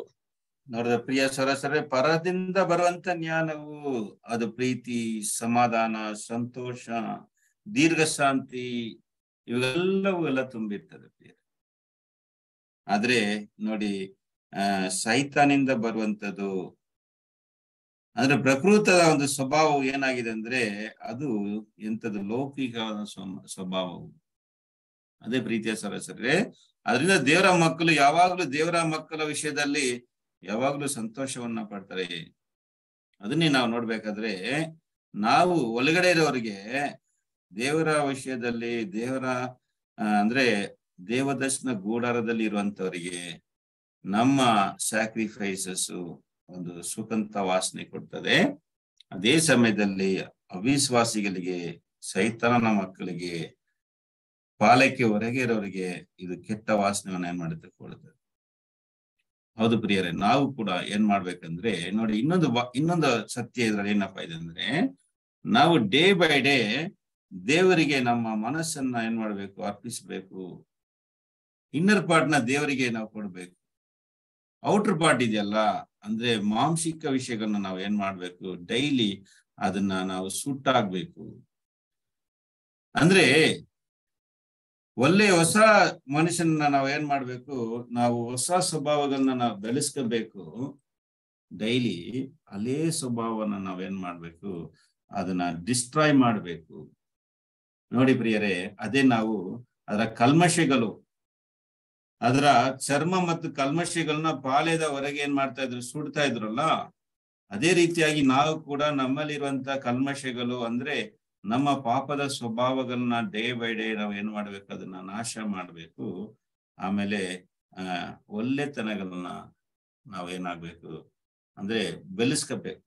ಅದು ನಮ್ಗೆ ಇನ್ನೊಂದು ಪಾಠವನ್ನ ಏನ್ ಮಾಡಕ್ಕೆ ಕೊಡ್ತದೆ. ಅಂದ್ರೆ ಬಲಿಪೀಠದಲ್ಲಿ, ಯಜ್ಞವೇದಿಯಲ್ಲಿ ಇನ್ನರ್ ಪಾರ್ಟ್ನ ಕೊಡ್ತಾ ಇದ್ರು, ಔಟರ್ ಪಾರ್ಟ್ನ ಸುಡ್ತಾ ಇದ್ರು. ಅದೇ ರೀತಿಯಾಗಿ ನಾವು ಕೂಡ ಹೊಸ ಸ್ವಭಾವನ ದಿನನಿತ್ಯ ನಾವು ಬೆಳೆಸ್ತಾ ಹಳೇ ಸ್ವಭಾವಗಳನ್ನ ನಾವೇನ್ ಮಾಡ್ಬೇಕು, ಅದನ್ನ ಡಿಸ್ಟ್ರಾಯ್ ಮಾಡ್ಬೇಕು. ಕೊಲೊಸ್ಸೆದವರಿಗೆ 3ನೇ ಅಧ್ಯಾಯದಲ್ಲಿ 5ನೇ ವಚನವನ್ನು ಓದ್ರಿ. ಕೊಲೊಸ್ಸಿಯನ್ಸ್ 3rd chapter verse 5. ಆದದರಿಂದ ನಿಮ್ಮಲ್ಲಿರುವ ಭೂ ಸಂಬಂಧವಾದ ಭಾವಗಳನ್ನು ಸಾಯಿಸಿರಿ. ಜಾರತ್ವ, ಬಂಡುತನ, ಕಾಮಾಭಿಲಾಷೆ, ದುರಾಸೆ, ವಿಗ್ರಹಾರಾಧನೆಗೆ ಸಮವಾಗಿರುವ ಲೋಭ, ಇವುಗಳನ್ನು ವಿಸರ್ಜಿಸಿ ಬಿಡಿರಿ. ನೋಡಿದ್ರ, ಇವುಗಳನ್ನೆಲ್ಲ ನಿಸ್ಸರಿಸಿದ್ದು ಬಿಡಿರಿ, ಸಾಯಿಸಿರಿ. ಮೋಹ, ಲೋಭ, ವಿಗ್ರಹಾರಾಧನೆ, ಇವುಗಳೆಲ್ಲವೂ ಕೂಡ ಏನ್ ಮಾಡ್ರಿ, ಡಿಸ್ಟ್ರಾಯ್ ಮಾಡ್ರಿ ಅಂತ ನಮ್ಗೆ ಏನ್ ಮಾಡ್ತದೆ ಈ ವಾಕ್ಯವು ನಮ್ಗೆ ಹೇಳ್ತಾ ಇದೆ ಪ್ರೀತಿಯ ಸಹೋದರರೇ. ಆದ್ರಿಂದ ಇದು ನಮ್ಗೆ ಇನ್ನೊಂದು ಪಾಠವನ್ನ ಏನ್ ಮಾಡುತ್ತೆ, ಕೊಡ್ತಾ ಇದೆ. ಒನ್ ಮೋರ್ ಲೆಸನ್ ಏನಂದ್ರೆ, ಡೇ ಬೈ ಡೇ ನಮ್ಮ ಆತ್ಮೀಕ ಅಂದ್ರೆ ನಮ್ಮ ಮನಸ್ಸು ದೇವರ ವಿಷಯದಲ್ಲಿ ಹೆಚ್ಚಾಗಿ ಏನ್ ಮಾಡ್ಬೇಕು, ಅರ್ಪಣೆ ಮಾಡ್ಬೇಕು. ಔಟರ್ ಪಾರ್ಟ್ ಇದೆಯಲ್ಲ, ನಮ್ಮ ಕಲ್ಮಶಗಳು, ಅದು ಡೈಲಿ ಹೊರಗಡೆ ಏನಾಗ್ಬೇಕು, ಬರ್ನ್ ಮಾಡ್ಬೇಕು. ಅದನ್ನ ಸಾಯಿಸ್ಬೇಕು, ಅಳಿಸ್ಬೇಕು ಎಂಬುದನ್ನ ನಮ್ಗೆ ಏನ್ ಮಾಡ್ತದೆ, ನಮ್ಗೆ ಪಾಠವನ್ನ ಇಲ್ಲಿ ಕೊಡ್ತಾ ಇದೆ ಪ್ರೀತಿಯ ಸಹೋದರರೇ. ಅದರಿಂದ ನಾವು ಏನ್ ಮಾಡ್ಬೇಕಂದ್ರೆ ದಿನ ನಾವು ಈ ಒಂದು ದೇವರಿಗೆ ನಮ್ಮನ್ನ ಅರ್ಪಿಸಿ ನಮ್ಮ ಕಲ್ಮಶಗಳನ್ನ ಹೊರಗೆ ಏನ್ ಮಾಡ್ಬೇಕು ಅದನ್ನ ಸುಟ್ಟಾಕ್ಬೇಕು. ಅದನ್ನೇ ಪೌಲರು ನಮ್ಗೆ ಎಬ್ರಿಯರಿಗೆ 13ನೇ ಅಧ್ಯಾಯದಲ್ಲಿ ವಾಕ್ಯ ಓದಿದ್ರೆ ಇದರ ವಿಷಯವಾಗಿ ಪೌಲರು ನಮ್ಗೆ ತಿಳಿಸ್ತಾರೆ ನೋಡಿ. ಅದರಲ್ಲಿ 11ನೇ ವಾಕ್ಯವನ್ನ ಓದೋಣ. 11th verse. Hebrews 13th chapter verse 11 and 12. ಮಹಾಯಾಜಕನು ದೋಷ ಪರಿಹಾರಕ ಯಜ್ಞದ ಪಶುಗಳ ರಕ್ತವನ್ನು ತೆಗೆದುಕೊಂಡು ಪವಿತ್ರ ಸ್ಥಾನದೊಳಗೆ ಹೋಗಲು ಆ ಪಶುಗಳ ದೇಹಗಳು ಪಾಳೆಯದ ಆಚೆ ಸುಡಲ್ಪಡುತ್ತವಲ್ಲ. ಕಂಟಿನ್ಯೂ ಮಾಡಿಬಿಡು. ಅದರಂತೆ ಯೇಸು ಕೂಡ ಸ್ವಂತ ರಕ್ತದಿಂದ ತನ್ನ ಜನರನ್ನು ಪವಿತ್ರಪಡಿಸುವುದಕ್ಕೋಸ್ಕರ ಪಟ್ಟಣದ ಹೊರಗೆ ಸತ್ತನು. ಆದುದರಿಂದ ನಾವು ಆತನ ನಿಮಿತ್ತ ಉಂಟಾಗುವ ನಿಂದೆಯನ್ನು ತಾಳಿಕೊಳ್ಳುವರಾಗಿ ಪಾಳೆಯದ ಆಚೆ ಆತನ ಬಳಿಗೆ ಹೊರಟು ಹೋಗೋಣ. ನೋಡಿದ ಪ್ರೀತಿಯ ಸರಸ್ರೆ, ನಾವು ಕೂಡ ಆತನ ಬಳಿಗೆ ಹೊರಟು ಹೋಗೋಣ, ಅವ್ರನ್ನ ಫಾಲೋ ಮಾಡೋಣ. ಯೇಸು ಸ್ವಾಮಿ ನಮ್ಗೆ ಒಂದು ಉದಾಹರಣೆ ಆಗಿದ್ದಾರೆ. ಅವ್ರು ಹೇಗೆ ಈ ಭೂಮಿಯಲ್ಲಿ ತನ್ನನ್ನ ದೇವರಿಗೆ ಅರ್ಪಿಸಿದ್ರು, ಇಷ್ಟು ಮಟ್ಟಿಗೆ ಅಂದ್ರೆ ಅವರ ಊಟ ಕೂಡ, ಅವ್ರಿಗೆ ಊಟ ಮಾಡಕ್ಕೆ ಕೂಡ ಸಮಯ ಇಲ್ಲ. ಇನ್ನೊಂದು ಸಂದರ್ಭದಲ್ಲಿ ಯೇಸು ಸ್ವಾಮಿ ಹಸಿವಾಗಿರುವಂತ ಸಂದರ್ಭದಲ್ಲಿ ಸಮರ್ಯ ಸ್ತ್ರೀಯರ ಹತ್ರ ಮಾತಾಡುವಂತ ದೇವರ ವಿಷಯವನ್ನ ಮಾತಾಡ್ತಾ ಇರುವಂತ ಸಮಯದಲ್ಲಿ ಯೇಸು ಸ್ವಾಮಿಗೆ ಹಸಿವು ಮತ್ತು ಬಾಯಾರಿಕೆ ಕೂಡ ಹೆಚ್ಚಾಗಿತ್ತು. ಆದ್ರೆ ಅಂತ ಸಮಯದಲ್ಲಿ ಕೂಡ ತನ್ನ ಶಿಷ್ಯಂದ್ರು ಅವರಿಗೆ ಊಟವನ್ನ ತಂದು ಕೊಡುವಾಗ ಕೂಡ ಯೇಸು ಸ್ವಾಮಿ ಹೇಳಿದಂತ ಒಂದು ಮಾತು, ಅದು ನಮ್ಗೆ ಏನನ್ನ ನೋಡಿಸ್ತದೆ ಅಂದ್ರೆ, ಅವರ ದೇವರಿಗಂತ ಅವ್ರು ಅರ್ಪಿಸಿದಂತ ಆ ಒಂದು ಅರ್ಪಣೆನ ನಮ್ಗೆ ಏನ್ ಮಾಡುತ್ತೆ ನೋಡಿಸ್ತದೆ. ನೋಡಿ, ಅದು ವಾಕ್ಯ ಓದ್ರಿ, ಅಲ್ಲಿ ಅವ್ರು ಹೇಳುವಂತ ಒಂದು ಮಾತು ಓದಿ ಮುಗಿಸೋಣ. ಯೋಹನ 4ನೇ ಅಧ್ಯಾಯದಲ್ಲಿ 31ರಿಂದ 34 ವಚನ ಓದ್ರಿ. John 4th chapter verse 31 to 34. ಅಷ್ಟರೊಳಗೆ ಶಿಷ್ಯರು, ಗುರುವೇ ಊಟ ಮಾಡು ಎಂದು ಆತನನ್ನು ಬೇಡಿಕೊಂಡರು. ಶಿಷ್ಯರು, ಗುರುವೇ ಊಟ ಮಾಡು ಎಂದು ಓದಿರಿ. ಅಷ್ಟರೊಳಗೆ ಶಿಷ್ಯರು, ಗುರುವೇ ಊಟ ಮಾಡು ಎಂದು ಆತನನ್ನು ಬೇಡಿಕೊಂಡರು. ಆದರೆ ಆತನು ಅವರಿಗೆ, ನಿಮಗೆ ತಿಳಿಯದಂತ ಆಹಾರವು ನನಗುಂಟು ಎಂದು ಹೇಳಲು, ಶಿಷ್ಯರು ಆತನಿಗೆ, ಯಾರಾದರೂ ಊಟಕ್ಕೆ ತಂದು ಕೊಟ್ಟಿರೋ ಏನೋ ಎಂದು ತಮ್ಮ ತಮ್ಮೊಳಗೆ ಮಾತಾಡಿಕೊಂಡರು. ಯೇಸು ಅವರಿಗೆ, ನನ್ನನ್ನು ಕಳಿಸಿದ ಆತನ ಚಿತ್ತದಂತೆ ಮಾಡಿ ಆತನ ಕೆಲಸವನ್ನು ಪೂರೈಸುವುದೇ ನನ್ನ ಆಹಾರವು. ಪ್ರೀತಿಯ ಸರಸ್ರೆ, ಎಂತ ಮಾತು ನೋಡ್ರಿ ಪ್ರಿಯರೇ. ಅಲ್ಲ, ಇದು ನಮ್ಮ ಮನಸ್ಸನ್ನ ಟಚ್ ಮಾಡುವಂತ ಒಂದು ವಾಕ್ಯವಾಗಿದೆ. ನಾವಾಗಿದ್ರೆ ಹಸಿವು ಇರುವಂತ ಸಮಯದಲ್ಲಿ ನಾವಾಗಿದ್ರೆ ಏನ್ ಮಾಡ್ತಾ ಇದ್ವಿ, ಫಸ್ಟ್ ಊಟ ಮಾಡ್ಕೊಂಡು ಮಿಕ್ಕಿದೆಲ್ಲ ನೋಡ್ಕೊಳ್ಳೋಣ ಅಂತ ಹೇಳ್ತಾ ಇದ್ವಿ. ಆದ್ರೆ ಯೇಸು ಸ್ವಾಮಿ ಏನ್ ಹೇಳ್ಬಿಟ್ಟಂದ್ರೆ, ನೋಡಿ ಇಲ್ಲಿ ಯೇಸು ಸ್ವಾಮಿನ ಅರ್ಥ ಮಾಡ್ಕೊಂಡ್ರು, ನೋಡಿ ಹೆಂಗ ಅರ್ಥ ಮಾಡ್ಕೊಂಡ್ರು. ಯೇಸು ಸ್ವಾಮಿ ಏನ್ ಹೇಳ್ತಾರೆ ಅಂದ್ರೆ, ಇಲ್ಲಿ ಮಾತಲ್ಲಿ ರಬಿ ಊಟ ಮಾಡಿ ಅಂತ ತನ್ನ ಶಿಷ್ಯಂದ್ರು ಹೇಳುವಾಗ ಯೇಸು ಸ್ವಾಮಿ ಹೇಳ್ತಾರೆ, ನಿಮ್ಗೆ ಗೊತ್ತಿಲ್ದಂತ ಇರುವಂತ ಒಂದು ಆಹಾರ ನನ್ಗಿದೆ ಅಂತ ಹೇಳುವಾಗ ಅವ್ರು ಏನ್ ಅನ್ಕೊಂಡ್ರು, ಹೇಗೆ ಅರ್ಥ ಮಾಡ್ಕೊಂಡ್ರು ನೋಡಿ. ಅವ್ರು ಯಾರಾದ್ರೂ ಊಟ ಕೊಟ್ಟಿರ್ಬೇಕಂತ ಅರ್ಥ ಮಾಡ್ಕೊಂಡ್ರು. ಹೌದು ಪ್ರಿಯರೇ, ನಮ್ಮ ಹತ್ರ ಕ್ಲೋಸ್ ಆಗಿರೋರು ಕೂಡ ಹಲವಾರು ಸಮಯದಲ್ಲಿ ನಮ್ಮ ಒಂದು ಆತ್ಮಿಕ ದೇವರಿಗೆ ನಮಗೆ ಇರುವಂತ ಆ ಒಂದು ಸ್ಯಾಕ್ರಿಫೈಸ್ ಲೈಫ್ ನ ಅವ್ರು ಅರ್ಥ ಮಾಡ್ಕೊಳ್ಳಲ್ಲ. ಅವರು ಬೇರೆ ರೀತಿಯಾಗಿ ಅರ್ಥ ಮಾಡ್ಕೊಳ್ತಾರೆ, ಊಟ ಮಾಡಿರ್ತಾರಂತ. ಆದ್ರೆ ಯೇಸು ಹೇಳಿದೇನಪ್ಪ ಅಂದ್ರೆ, ತನ್ನ ತಂದೆಯ ಚಿತ್ತವನ್ನ ಪೂರೈಸೋದೇ ನನ್ನ ಆಹಾರವಾಗಿದೆ ಅಂತ ಇದ್ದಾರೆ. ಹೌದು ನೋಡ್ರಿ ಪ್ರಿಯರೇ, ಆ ರೀತಿ ನಮ್ಮನ್ನ ಅರ್ಥ ಮಾಡ್ಕೊಳ್ಳೋರು ಎರಡು ವಿಧವಾಗಿರ್ತಾರೆ. ಕೆಲವರು ಬೇರೆ ತರ ಅರ್ಥ ಮಾಡ್ಕೊಳ್ತಾರೆ. ಆದ್ರೆ ದೇವರು ಮತ್ತು ನಿಜವಾದ ದೇವರ ಮಕ್ಕಳು ಮಾತ್ರ ನಮ್ಮನ್ನ ಅರ್ಥ ಮಾಡ್ಕೊಳ್ತಾರೆ. ನಮ್ಮ ಸ್ಯಾಕ್ರಿಫೈಸ್ ನ ಮೆಚ್ಚಿಸ್ತಾರೆ, ನಮ್ಮನ್ನ ಅಪ್ರಿಶಿಯೇಟ್ ಮಾಡ್ತಾರೆ.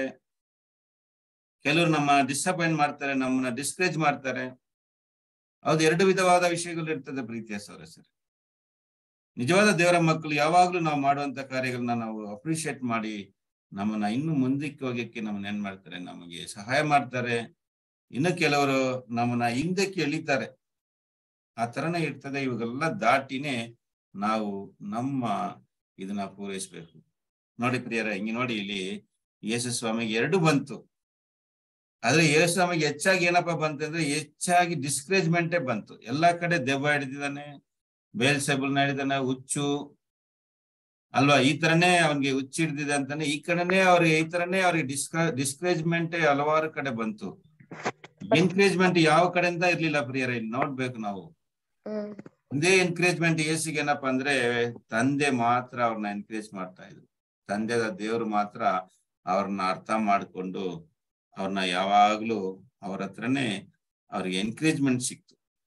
ಅದೇ ರೀತಿಯಾಗಿ ನಮ್ಗೆ ಕೂಡ ಹೆಚ್ಚಾಗಿ ಏನಪ್ಪಾ ಸಿಗ್ತದೆ ಅಂದ್ರೆ ಡಿಸ್ಕರೇಜ್ಮೆಂಟ್. ನಮ್ಮ ಹತ್ರದಲ್ಲಿರೋರು ಈವನ್ ನಮ್ಮ ಮನೆಯವರು ಕೂಡ, ನಮ್ಮ ಮನೆಯಲ್ಲಿರೋರು ಕೂಡ ನಮ್ಮನ್ನ ಅರ್ಥ ಮಾಡ್ಕೊಳ್ಳಲ್ಲ ಪ್ರಿಯರೇ. ಆದ್ರೆ ನಮ್ಮನ್ನ ಅರ್ಥ ಮಾಡ್ಕೊಳ್ಳುವಂತ ಒಬ್ಬರು ಮಾತ್ರ ಇದ್ದಾರೆ. ಅವರಿಂದ ನಮ್ಗೆ ಯಾವಾಗ್ಲೂ ಎನ್ಕರೇಜ್ಮೆಂಟ್ ಸಿಗುತ್ತೆ. ಅವರೇ ತಂದೆದ ದೇವರು ಮತ್ತು ಕರ್ತನಾದ ಯೇಸು ಕ್ರಿಸ್ತನು. ಅವರಿಗೆ ನಮ್ಮ ಬಲಿಗಳು ಸುಗಂಧ ವಾಸನೆ ಆಗಿರ್ತದೆ ಪ್ರೀತಿಯ ಸಹೋದರರೇ. ಅದನ್ನೇ ನಾವು ಇವತ್ತಿನ ಒಂದು ಪಾಠದಲ್ಲಿ ನಾವು ನೋಡ್ತಾ ಇದ್ದೀವಿ. ಹೌದು ಪ್ರಿಯ ಸಹೋದರರೇ, ನಮ್ಮ ಇನ್ನರ್ ಪಾರ್ಟ್ಸ್ ಯಾವಾಗ್ಲೂ ಬೆಂಕಿಯೇ ಬಲಿಪೀಠದ ಮೇಲೆ ಅದು ಉರಿತಾ ಇರಬೇಕು.